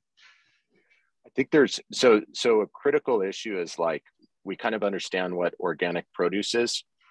And it's kind of like whether you set up a certifying body, so to speak, and like somebody who controls what is part of the meta project or not, or whether you let people raise their hand and go, oh, that's me too. I have the same thing on my heart, like, you know, and then the community kind of decides. So that's a really critical issue that I don't think we just resolved in that conversation, but I think it warrants one. And I think what Forrest is saying, I just want to validate what Forrest is saying, what Pete's saying. What Forrest is saying is that if we don't get the DNA right, we're sunk. And so it's critical that we clearly define it. And what Pete's saying is maybe we shouldn't have like a central authority that determines that. And so I wonder if we can be so absolutely clear and forge such a strong culture that it creates the field that makes that obvious. But I think that's a question. Community, I think, is a conversation and not so much starting conditions. Can I jump in here? Yeah, please, Jonathan. Yeah, okay? Thank you, Jonathan. Yeah, you bet. So I want to jump on the idea of superpower, passion, volunteering, being a sovereign, stating a responsibility, joining a community voluntarily, all of this. I suddenly had this flash that our emotions are a good thing to use for this in the following way. The question regarding your emotions is simple. Do you feel involved? Do you feel like you're contributing? Are people nurturing that? Are people grateful for it? Do you feel involved? And I think if we went to each person and they said, no, I don't, or yes, I do, we would find that satisfies the governance model. You know, are we on the right track? You know, are we all working together as a great network? And are we being utilized to our fullest? So again, do you feel involved? I don't know if that's a good idea or not. I just wanted to say it. Mr. Fuller would say that each of us is the most sensitive measuring device we could possibly imagine. So I think that's, exactly. very true. Judy, Vincent, and then David sent in the back channel. He would like to add something. I'd just like to sensitize the group to thinking about how to be as open as possible to engage the most creative people and minds working in very diverse areas. Because if we focus too soon, we lose a lot of opportunity and I fear we would become exclusive. And that's the opposite of what our spoken intent is here. And I wonder if there isn't a lot of opportunity for individuals to catalyze small groups of action wherever they may be, wherever they encounter a group of people with shared goals. And yes, those exactly. movements that grow. And so I think we have to be sure our values are sound. That's in my mind the most critical thing. But human nature will take things toward action and activity if you have energetic people with good intent. And it would be unfortunate if we restricted that in some way. I think, yeah, thanks, Judy. As far as I can tell, I think that's the basic unit. It's like trying to create some hope and some inspiration, and then it's individuals in their own time and place, fully empowered to spin up autonomous groups to meet the needs they see with whoever they can gather. And then that collective supporting each other, I think, is the makings of the movement as best we can tell. There's also an opportunity that I would would shift and sort of hand to Pete with apologies, because I don't know the right mechanism to sort of say, if you need something, let us know, we might be able to help. And allow that to be part of the process and currency of how we extend ourselves to the world, and hope that then people will emulate that approach. We've started to try to, we haven't done a very good job at bootstrapping that yet, but there's an intent to, that's kind of what request for guidance is actually. And it would be lovely to involve more people on that. Hey, I need help from this network, whatever it is, and can you help me? Thanks, Judy. Vincent?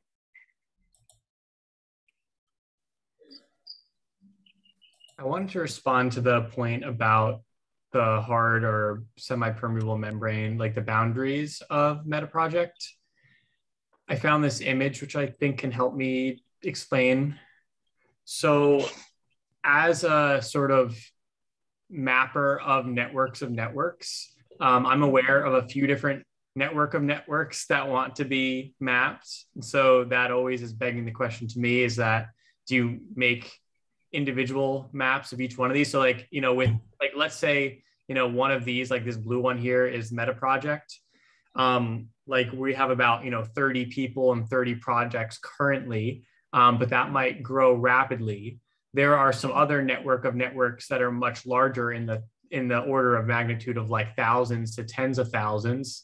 Not saying that the MetaProject won't grow bigger than that, but to say that it is helpful to have a sense of like where the current boundary is roughly, and like where that boundary should be over time, like a dotted line saying we want to like move here. Because when you're mapping like ecosystems like this, right, it's like, okay, are we creating a map of like the local town or like of the globe or the universe? Because depending on the scale, it's going to determine how we actually design it.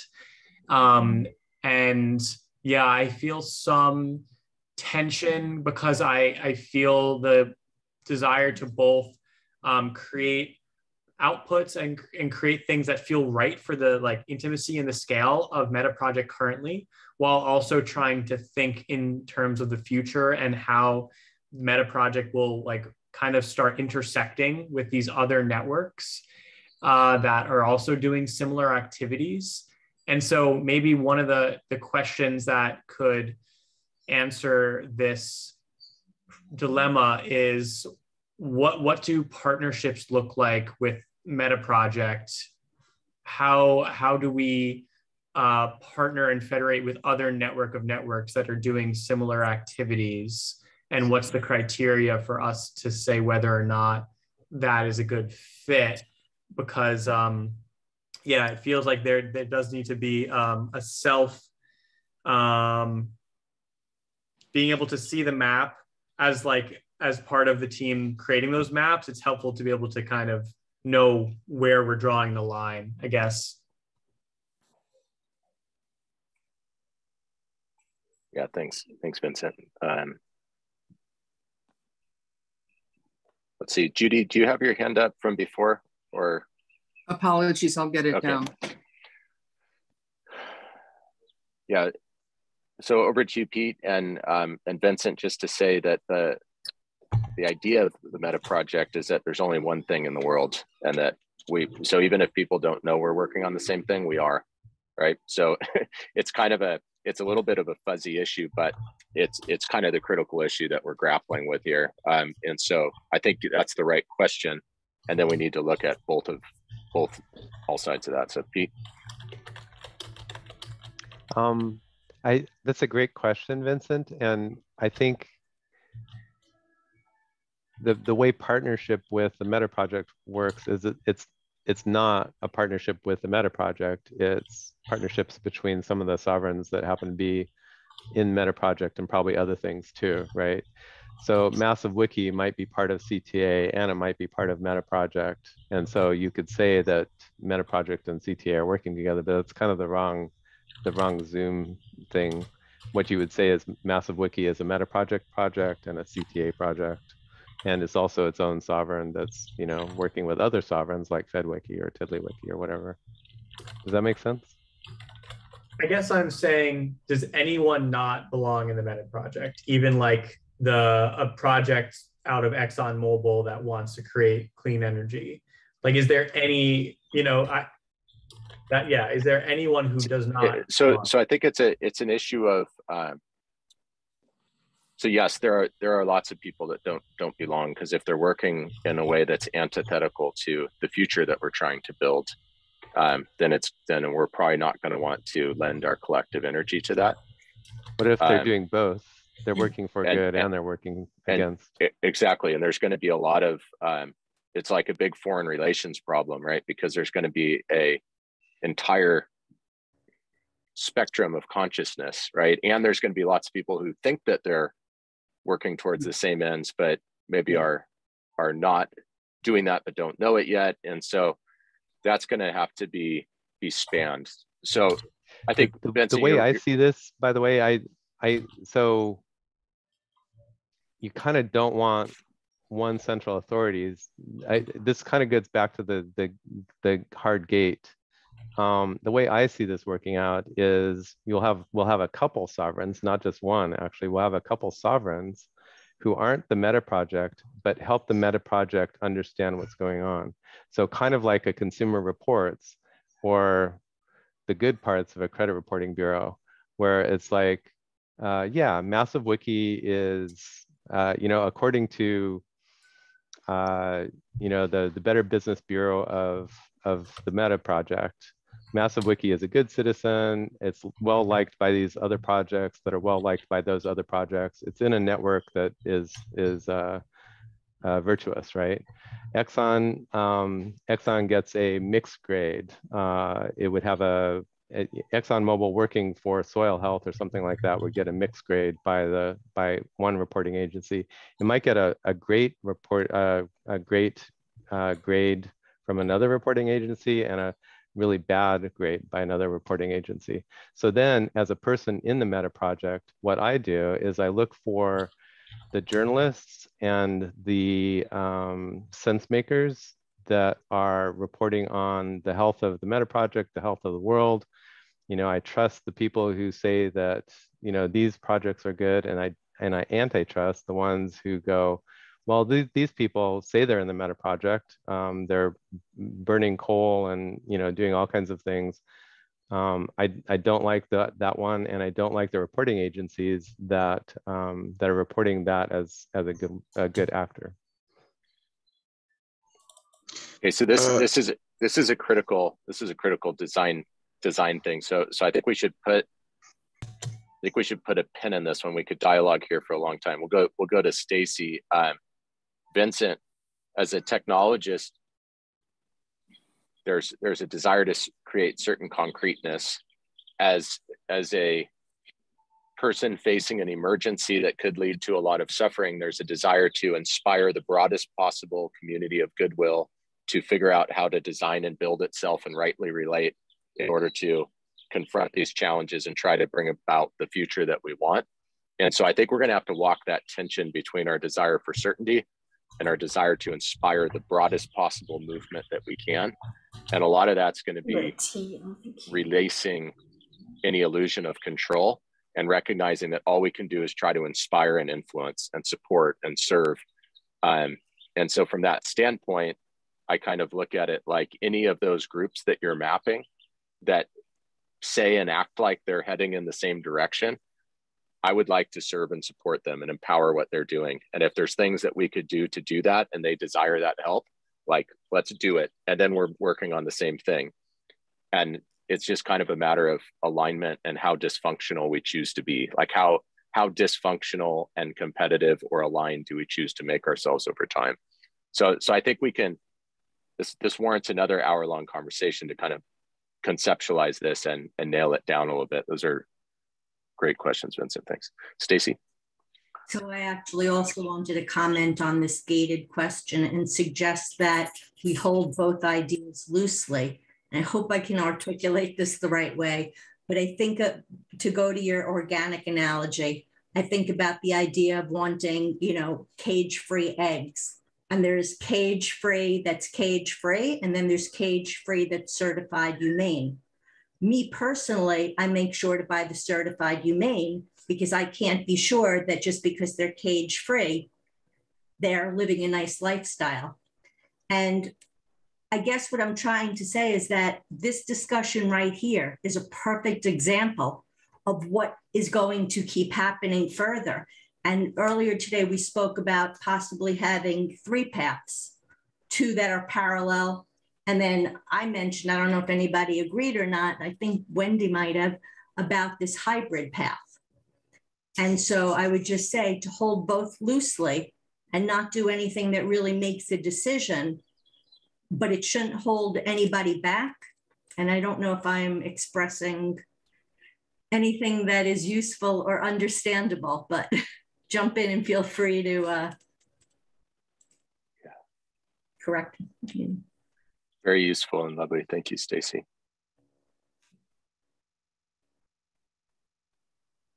Bill?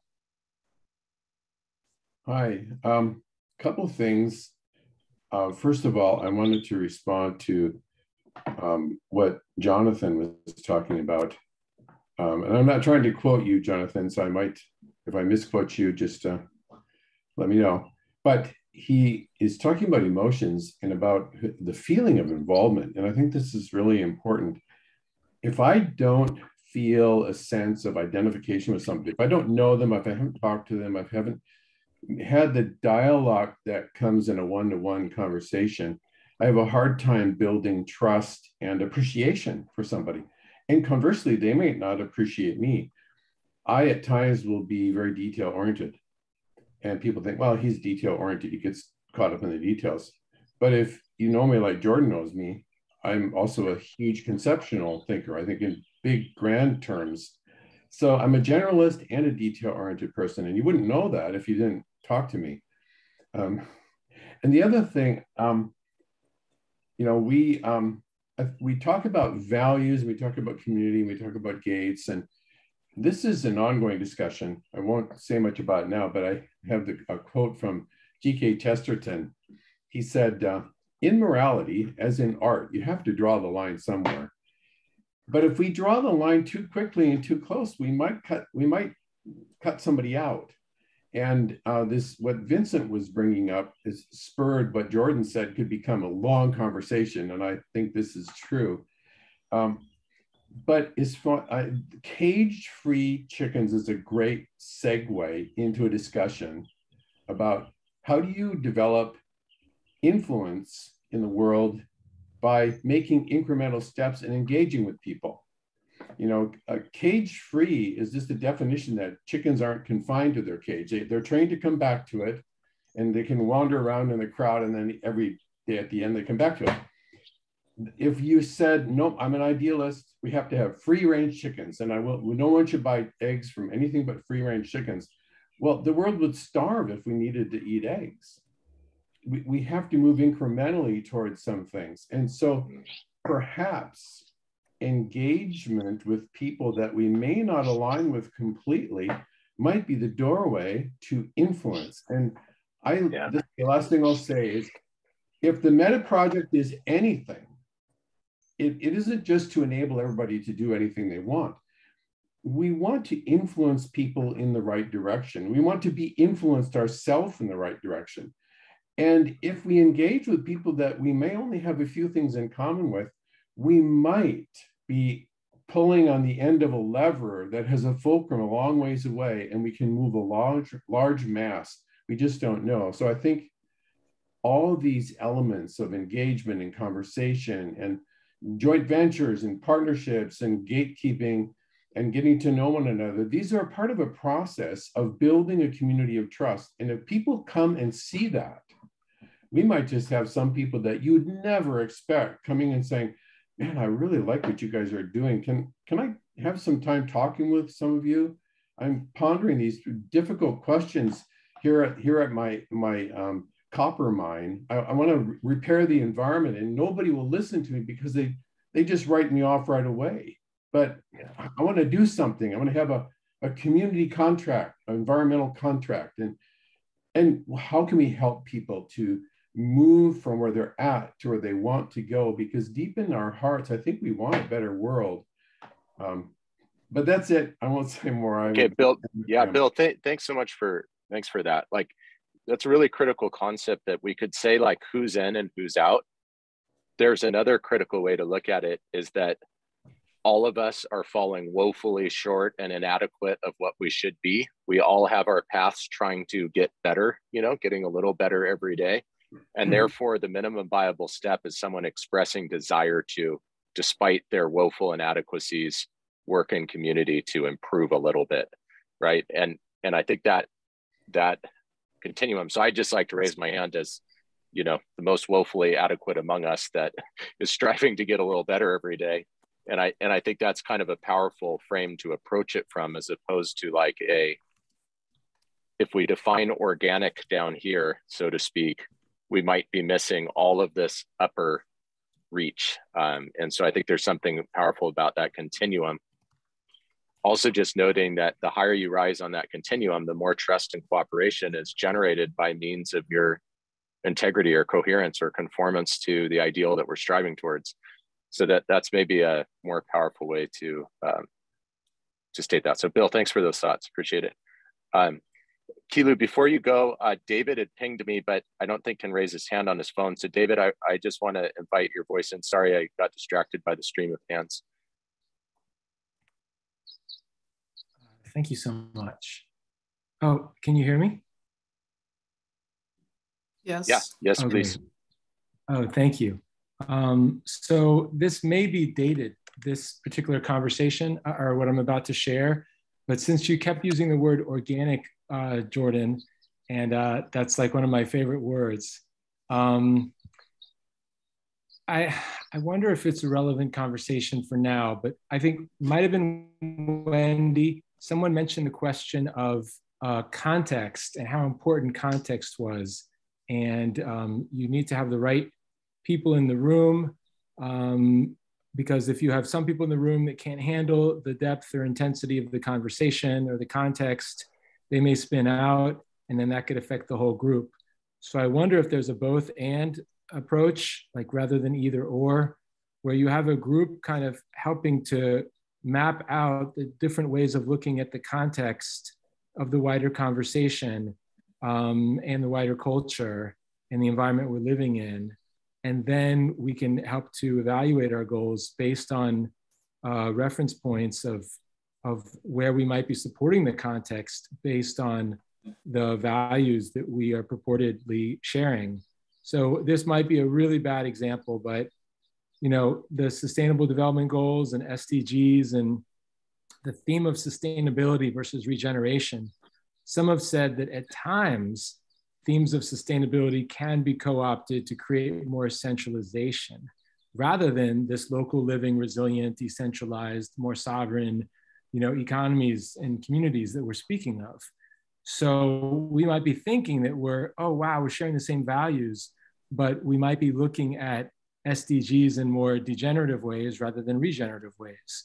So I don't know if that's a good example, but bringing that up, there's obviously hotbeds of controversy when looking at a lot of subjects, but I think that we might need to see which ones are worth looking at and having a shared conversation around context, because that can help refine our purpose. And when you're trying to have purpose and shared values, but without shared context, you could be in trouble in the long run. Just my thoughts for now. Thank you, Jordan. Yeah, that's beautiful. Thank you for sharing that, David. Lots of thoughts, but I'll go to Kilu. Thank Thanks, you. David. Sorry for the noise. I'm driving here. And Bill and Jordan pretty much made the first point, the 2 points I wanted to make. And, maybe just one more way to briefly look at it is, if we choose to be just for something, then we don't really need to exclude, right? We help everyone from where they're at.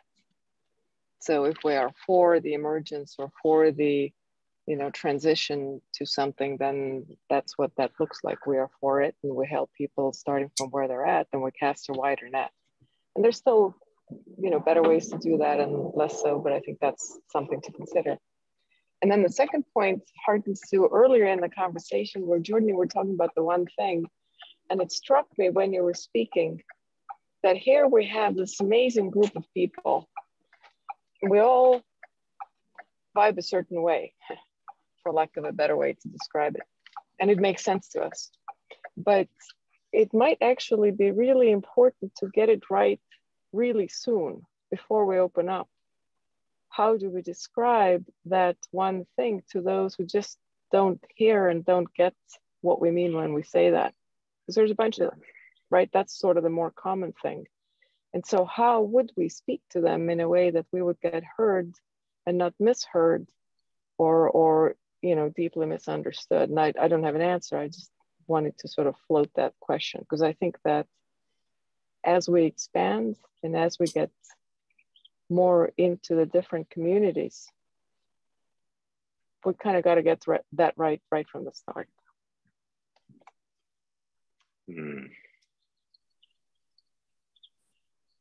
Yeah, there's some threads in the chat. I just wrote something in the chat and deleted it, but I think that's a really great observation, Kilo. And I think it's also related to someone asked about whether the Meta project can have a founder.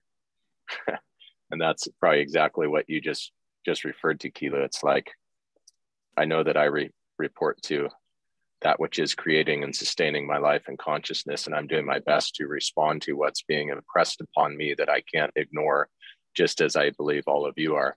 And so I think that's the really critical framing here, is that the intent of this is to create a space for all of us who are having this impressed upon us to be able to come together and work on it. And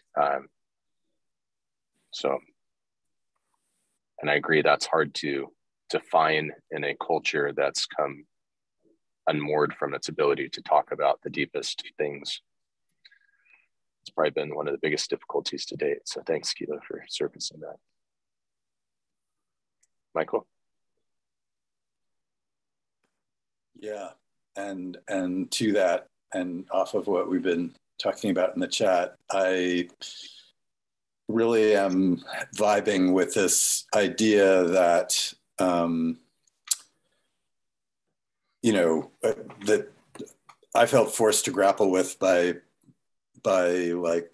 partly by Wendy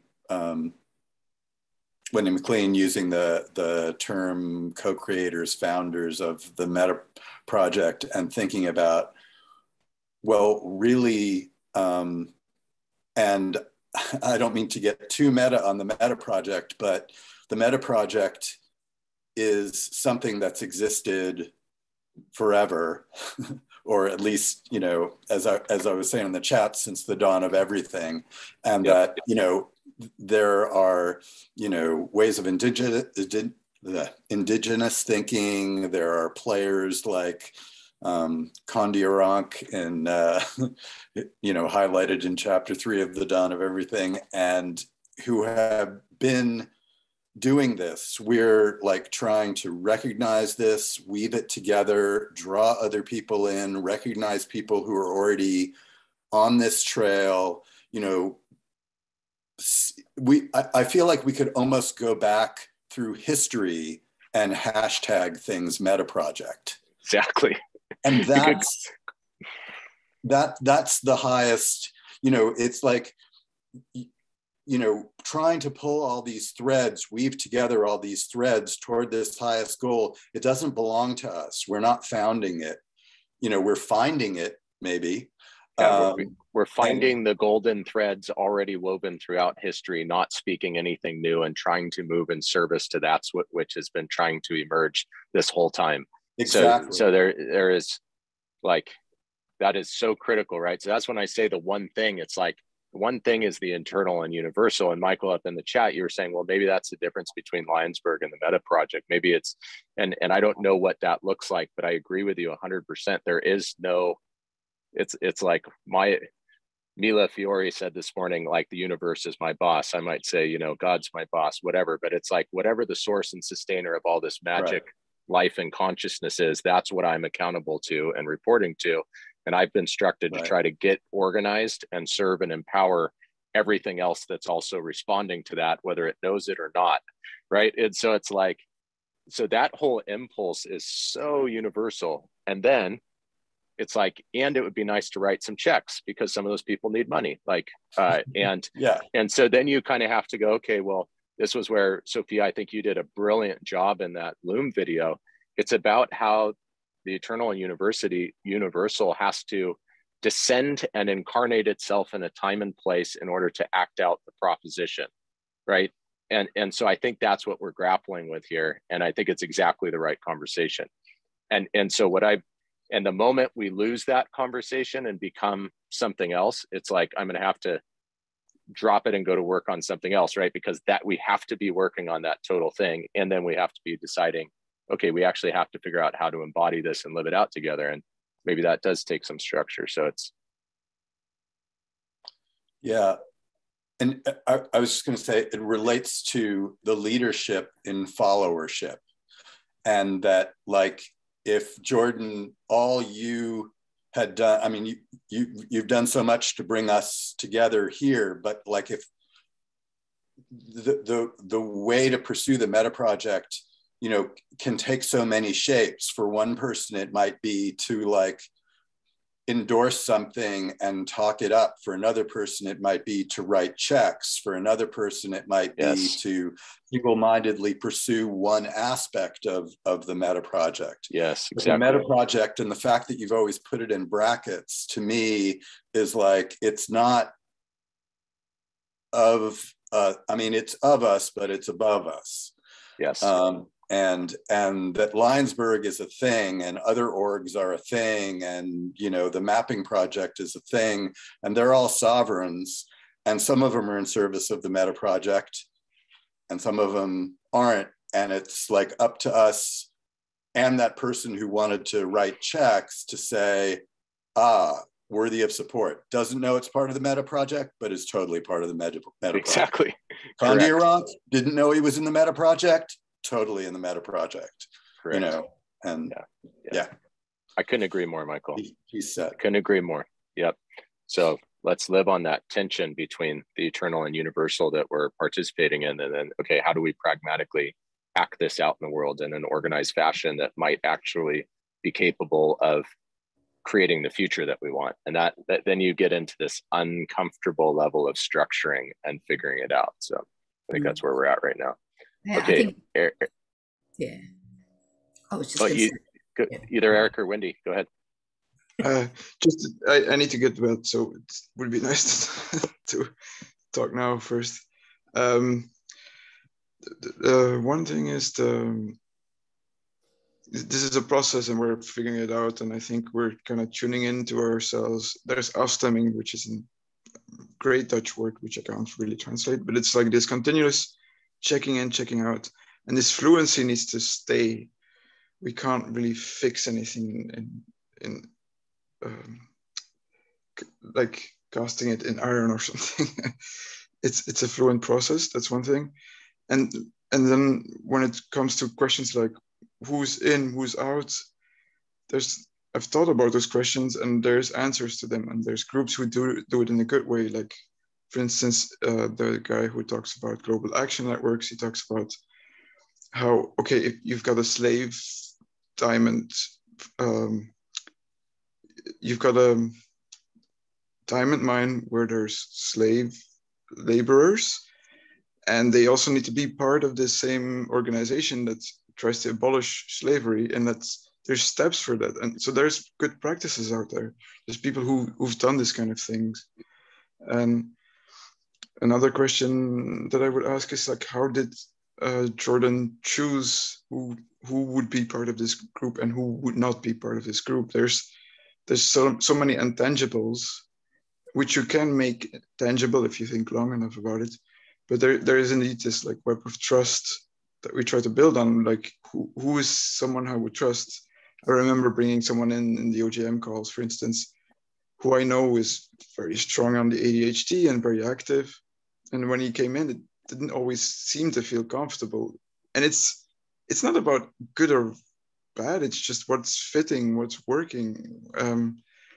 We need also sometimes not be nice about it. Like, you can't include everyone all the time. That's not possible, but there is a space. And like, or another concept is like the Fringe Festival, where in Edinburgh, there's this art festival where the Fringe became bigger than the festival itself.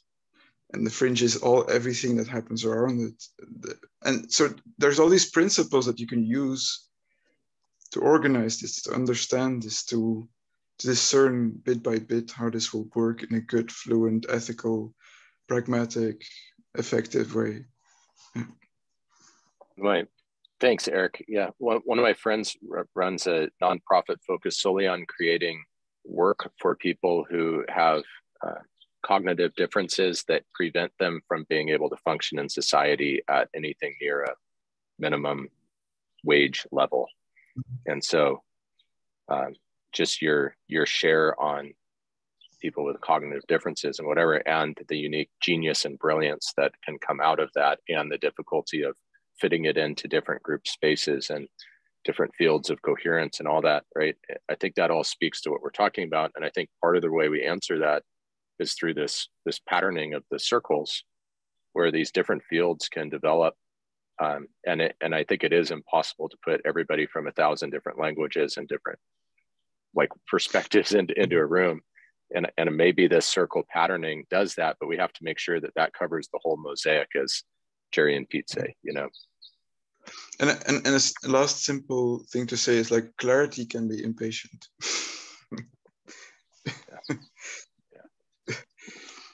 Thank you. And I'm gonna go to sleep. It's 12 o'clock here. Yeah, thank you. Thank you, Eric. Good night. I appreciate your effort to be here, and totally open to setting up a better time for folks in Europe to connect. So that might be smart of us. All right. Good night, brother. Good day. Bye. Wendy.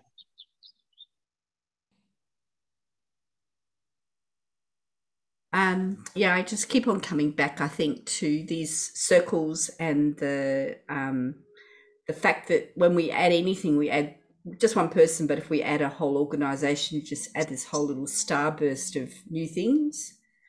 And it's really important to make small efforts, and they're not hard to do, just to see what that shape is. I mean, we've studied down on a reasonably small group of people, but I'd like to invite I don't know, 1 or 2 people who are interested in doing that, because I just sense it's important now. I mean, we've got a lot of commonality ourselves, but you add 2 or 3 more people and it will change enormously, really quickly. And we need to be able to recognize the readiness of other people and make them feel comfortable, because quite often people don't recognize it in themselves because they've never had that assurance. And quite often, if you don't have that assurance, you do cause disorder, even though you didn't mean to. That's me all the time.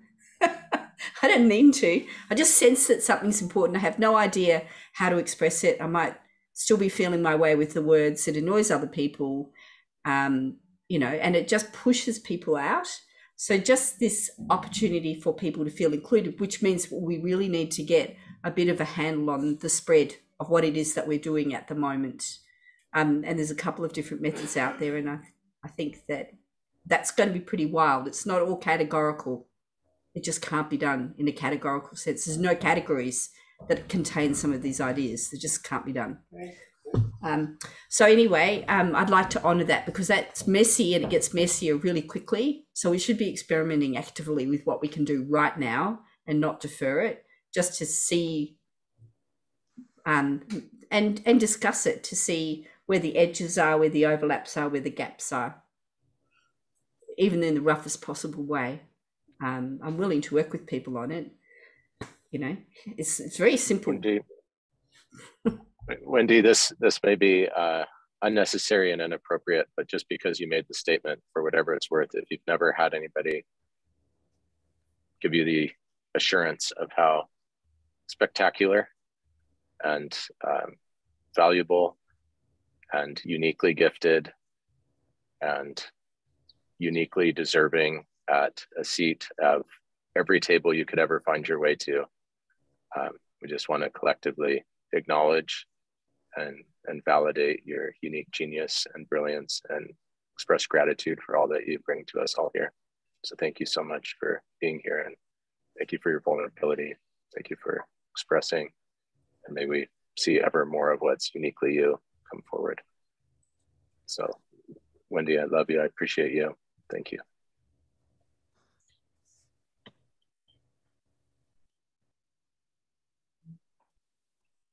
Judy?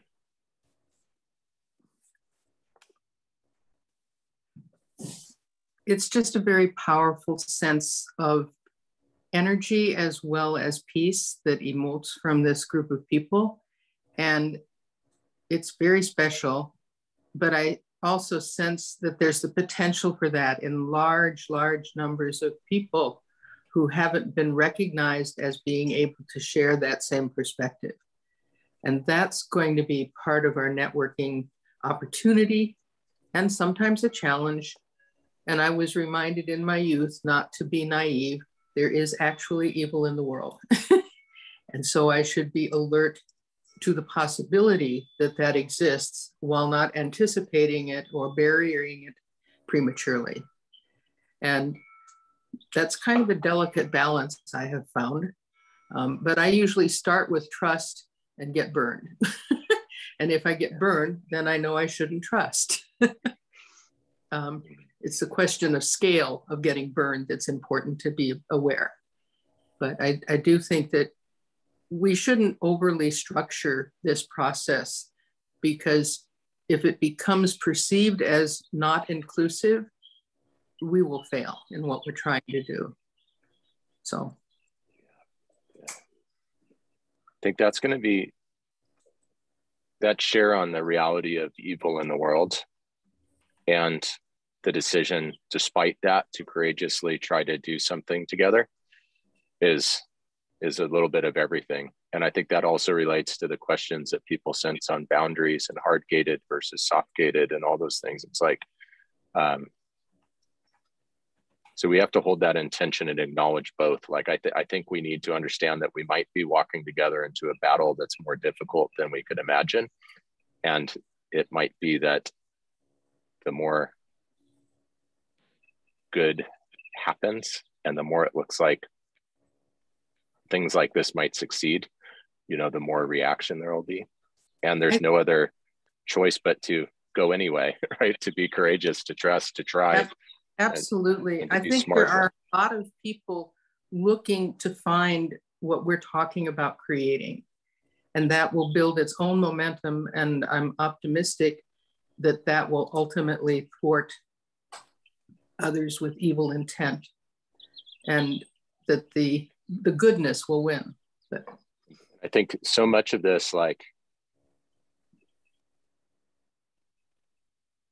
I think Pete has had some good statements on this, but the stronger we create the field of like values and behavior, and the more integrity we treat this dinner party with, the more it'll become obvious if anybody comes in and isn't, you know, being greedy or dancing on the table, that they're just not welcome. It'll kind of, so I think that's a key challenge for us to figure out, okay, what's the decorum of the banquet, and how do we all hold ourselves to the highest standard of that to such an obvious degree that it is absolutely repelling to anybody who doesn't want to behave in those manners. So thanks, Judy. Jonathan? Yeah. Okay. Okay. Go ahead, Jonathan. Go ahead. No, let me just ask the group, would you like me to, I'm okay on time, but I don't want anybody to take more of their day than this. We're now maybe into one of the deepest overruns.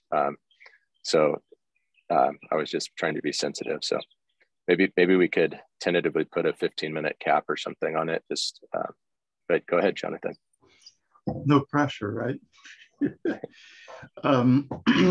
So yeah, great discussion here. There's definitely interesting personality tensions, good and evil, grandstanding. But the one that comes to mind for us, in a particularly personal way is that the experience I often have in a one-on-one is that both people have an agenda, and that itself can make it hard to listen and bring the other person fully to mind.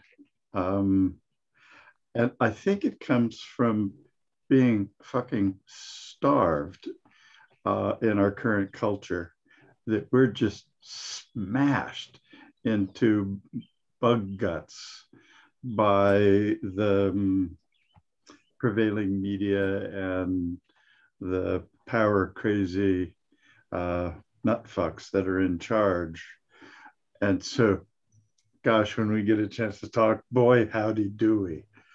And so the poignant notion here is, how do we, each of us, become really good at being interested in and embracing somebody else?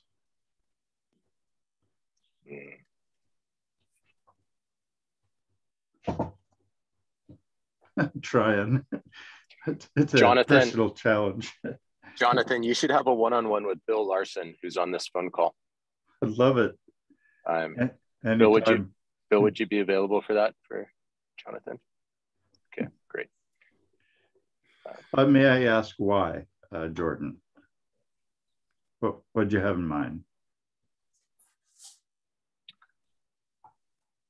Because I think it's true that we're fucking starved for everything of meaning and value, and we're probably so alienated from what our interactions with each other should be and what right relationship looks like and what it means to listen to somebody and care and find value and have a faint glimmer of what reasonable relationship might be like. And I think of some of the people I know on the call, I think Bill could connect with you very deeply on that level, validate that and help. I think the two of you could also, help the group point towards how to address that in a very meaningful and profound way. Oh, awesome. Awesome, thanks. Yeah, I'll work it out with you, Bill.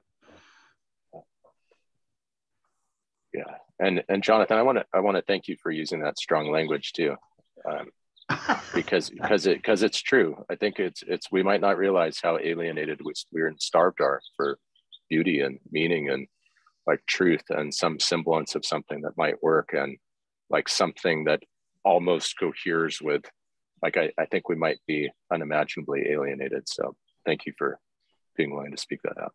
Keela? Thank you. Lovely conversation. So a couple aspects. So first of all,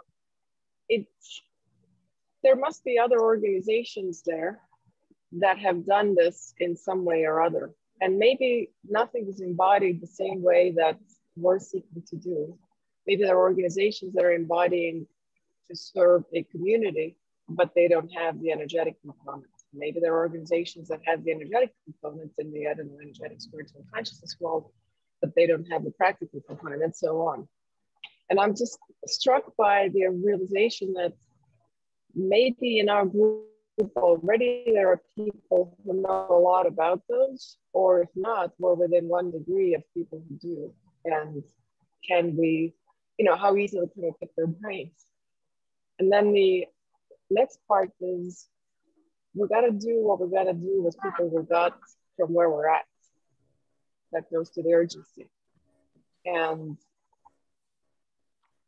I think that's important because on one hand, we spend a lot of time judging, but how productive is that really in terms of how we show up and how others show up? And so how do we maximize the intentionality and the value of the intention and intentional action and minimize the seeing of the perfectly valid imperfection in us and ourselves in a way that we can be compassionate, forgiving, inclusive, practical, efficient, productive, all of those things. I think that's important. And I forgot what the third thing was. Yeah. But again, the invitation to see who else has done what we are seeking to do, or at least some aspects thereof. What are the learnings that we can get, or else can we engage people and their wisdom, the non-obvious kind, the kind that's not in textbooks, but the one that's coming with the scars.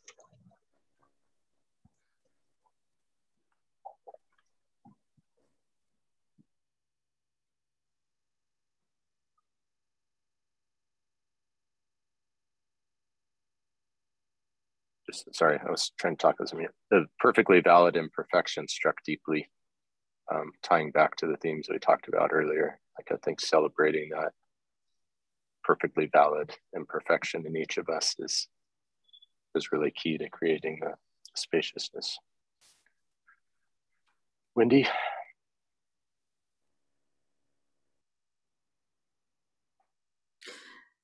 Oh, so many things.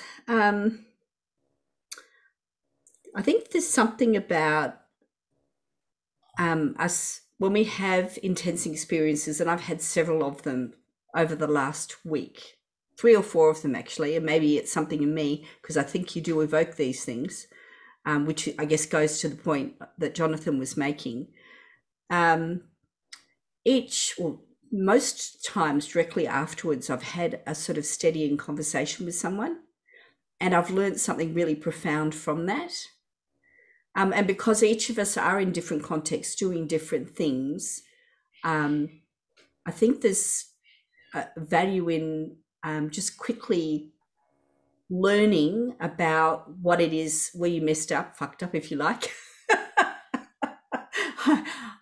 I put my foot in some things that I really didn't mean to put my foot in, and yet there were traps there. And it's not, you know, we don't have to pay for people outside. I think there's a lot of gifting that's happening here, but I think it's one-on-one, not necessarily counseling, but one-on-one space for someone, just so you can learn really, really quickly. Instead of this long, slow, drawn out thing where you're thinking, right, wow, I did have a choice there. Next time, in the next moment. So anyway, I mean, when we've all got resources, we all know people, we can all be resources to one another. I think it's almost like the RFG thing, you know, intense experience. Can I get over this quickly, take the learnings, and then bring them back to the group? Because I think all of us are trying to push the needle in different places and getting it wrong. And those stories shared can't necessarily be shared in this recording format because it's not really the place for them after a while, not if they are going to be enduring, but the meta lessons can be. So something over the week, you know, these were my experiences, a specific reach out to someone, you know, can I have 20 minutes of someone's time to talk through X? Because I don't have a resource locally and I need something that's a bit distant so I can do the whole brutal thing, knowing that, you know, that learning can then be taken back to the group as a little micro thing. Yeah, lots of big things that are happening for me at the moment, and I don't want them to be things that put me into disorder, and I can actually take the threads out of where I'm succeeding and just completely mess them up just because I didn't have that little tiny prop. And we're all distant to each other. So yeah, it's hard time-wise. Everyone's so busy. Wendy, if you need 30 minutes this week, I'm here. I'd be delighted to help you process. There's a key principle in lean, which is about creating throughput of a goal, that every defect is a gift. And maybe that's the thing we should be celebrating. Like, if you're just paying attention to everything that's going right, you're not learning. And so there's the idea that we should really be surfacing and celebrating the mistakes, defects, hitches, like stepping into traps, and then trying to resolve those in a way that also resolves them for the system. And maybe that continuous surfacing and resolution of issues is actually the path towards the continuously improving system. So thank you for sharing that, Wendy. Stacy? Yes, I had originally put my hand down, but then when Wendy started talking, I realized it's important. I had put in Town Square today about the idea of a group to do exactly this kind of processing when it shows up, because so what Jonathan said is true. So many of us are starved. And what happens is the people who have experienced that kind of starvation are usually the most empathetic, and they stretch themselves to make sure they're there for other people, but it could become a very heavy burden. So I'm thinking of like mothers, and mothers will always sacrifice themselves for the group. And to have a small group that's specifically there for who's ever there to hold it up at the time should be something woven into the fabric, I believe. So I just wanted to say that. I don't know what a community might be if there's not a small group dedicated to upholding those who need to be upheld at the time. But usually it falls to like volunteers, or we do it out of friendship. Right. But it's not really sustainable. Yeah. I don't think it's sustainable. Yeah. Is that too like? I disagree, because I think it's sustainable if you are in a culture where we're all connected, because it doesn't fall to just one person, it falls to multiple people. And that creates its form of stability and sustainability. But are we there yet? We're on a journey. We'll never be there. Quote. I'm sorry, I didn't mean to interrupt you. But that's okay. A passion of mine. Yeah, I've seen. I think if we acknowledge the level of trauma that is present, yes, we need to take that seriously. And so whatever group or function that is, it's a function, right? It's a function that's needed, and we're gonna fall down and have troubles and get bordering on a descent into chaos if we can't sort things out and all those things. And so, and I've noticed that in the families and communities that I'm around, a lot of times people really struggle to find that resource at the right time. A lot of times people are too embarrassed to reach out to that resource. And so you end up with these unnecessary just descents into hell that could totally be prevented, I think, by the time kind of thing you're talking about, Stacy, and others. So let's mark that. Let's mark that. If I could just add something, which is that it doesn't always have to be at a level of trauma. Like, we're all still learning. I mean, I put it better in the Lionsburg chat, I think, but we're all still learning who we are and exposing our own shadows. And it doesn't have to be a major thing, but like, there are some things we're not used to looking for, so we don't know they're there. When you're in a small, trusted group, things kind of come up and you can notice them in ways that you wouldn't have noticed them before. Like, just by hearing other people's stories, you can relate to things within you that you hadn't really thought about.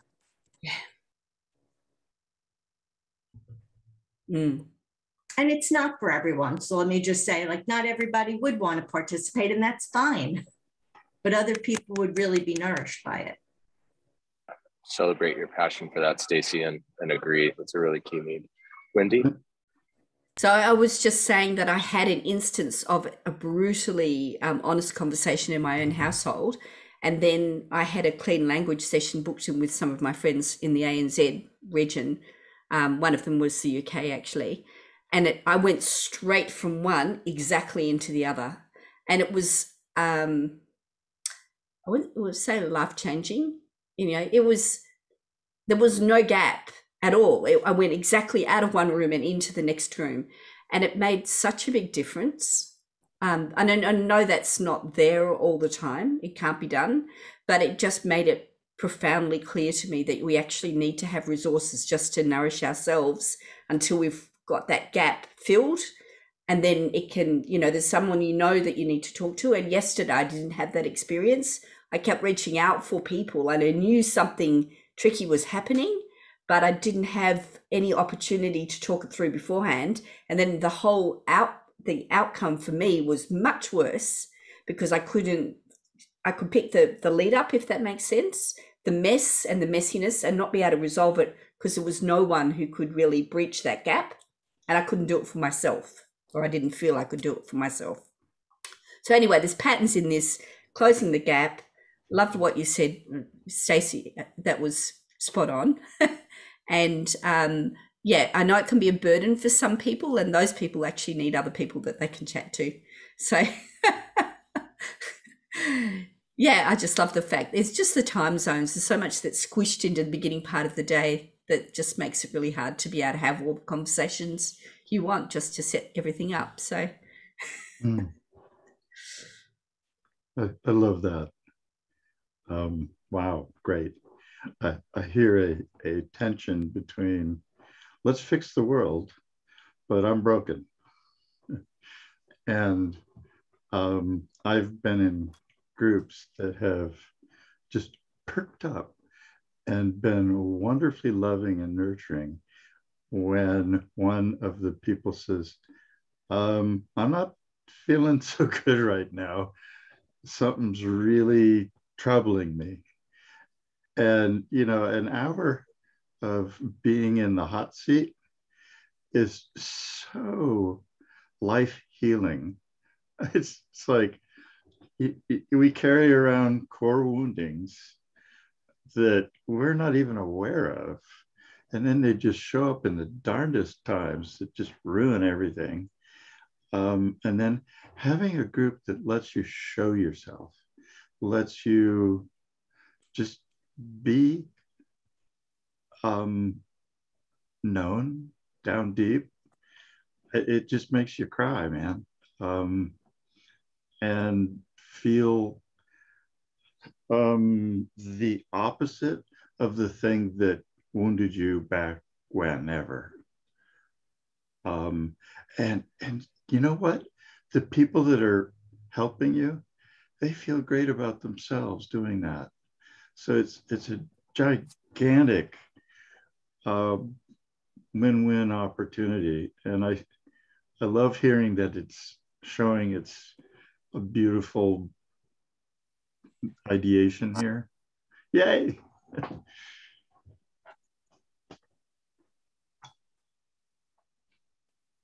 We all need healing, and we never want to reveal that because that means we're weak and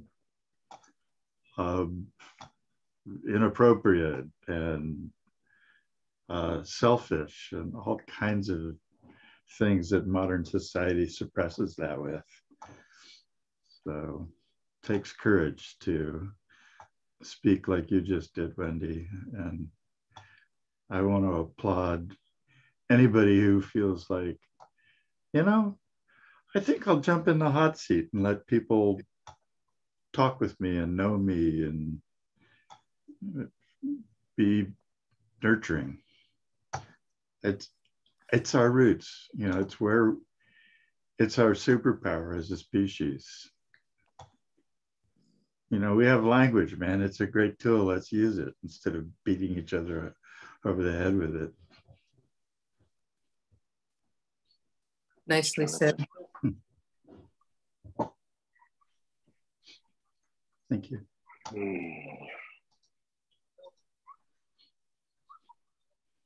In this lull, I just want to tonally clear the thing I was saying about material support. That wasn't poking fun at all. It was like just like the psychological and you know, healing support that we need so that, you know, we can contribute. You know, we all do run up against the, you know, I want to do everything I can. It's the question Jordan was asking like much earlier in the meeting. You know, are there people who are held back from doing all they can toward the highest goal by material considerations? And, you know, I thought, who isn't, you know, and yeah, we all need all kinds of help.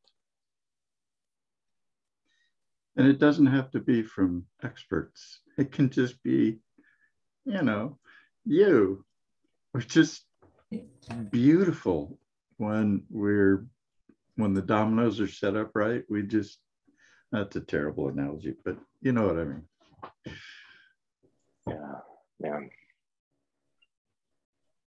That feels like that may be a pretty good place to wrap. That's about as far away from planning as we could have gotten. So I think that's perfect. I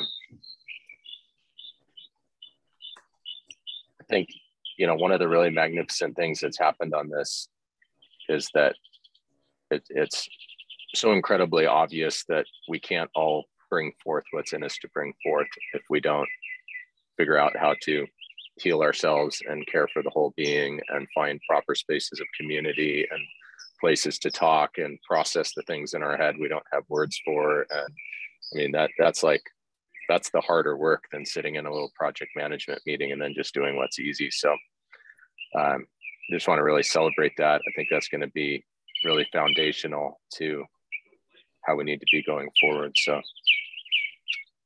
I feel, again, just immense gratitude. Here we are 3 hours into our 90-minute call, and such a rich field. So thank you so much. I'm going to, well, yeah, I will see you soon. I'll do my best to think and reflect some of this back and keep walking this balance between trying to advance enough through these different stages and really just celebrating this being and emergence and deep things that are coming out. And then I think what's becoming obviously clear is that maybe the most significant thing that's needed is community and right relationship. And if we can get that right and then unleash the fullness of each of ourselves, every other obstacle will fall, I think. So anyway, all right, well, appreciate you guys. Thank you. Hope you're each leaving this call better than you came into it.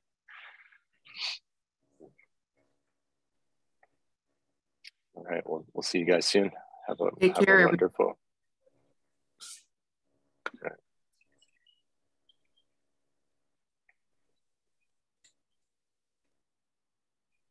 Like, you say goodbye. No, you say goodbye first. I say goodbye, everybody gets kicked out. So you might have to do that. All right, guys. All right, much love. Thank you. All right. Hey, Jordan, I would love to take you up on your implied offer to spend time talking. It would be, well, let's do it. Okay. Let's do it. I'll drop my email in the chat here. Why don't you shoot me an email? All right, I will. You want to talk for, I'm gonna kick out Otter out here. Do two things. We could schedule a time, or I'd be happy to talk with you for 15 minutes right now if you'd like. Let's do it. Let's jump on it. You want to do that? We're both in a good mood. yeah, let's do it. Let's take 60 seconds to let's see. I want to turn off.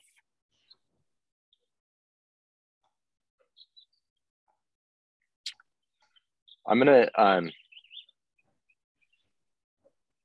end this meeting so we kill the transcript. Right. And then why don't we see each other in 2 or 3 minutes right back on here. Let me kill the transcript, grab a drink, and then I'll be back in about 3 minutes. Does that sound okay? Yeah. Well, you're going to leave the chat open. I'm actually I'm going to end the meeting. But you could just click the same link. It's just to my personal meeting room. So I'm gonna kill this because I want to kill the transcript so we can just talk freely. And then rock. Okay, so I will see you. This will end. We'll both rejoin the meeting in 3 minutes or so. Rock and roll. All right. Enjoy your drink. Bye-bye. Okay, bye.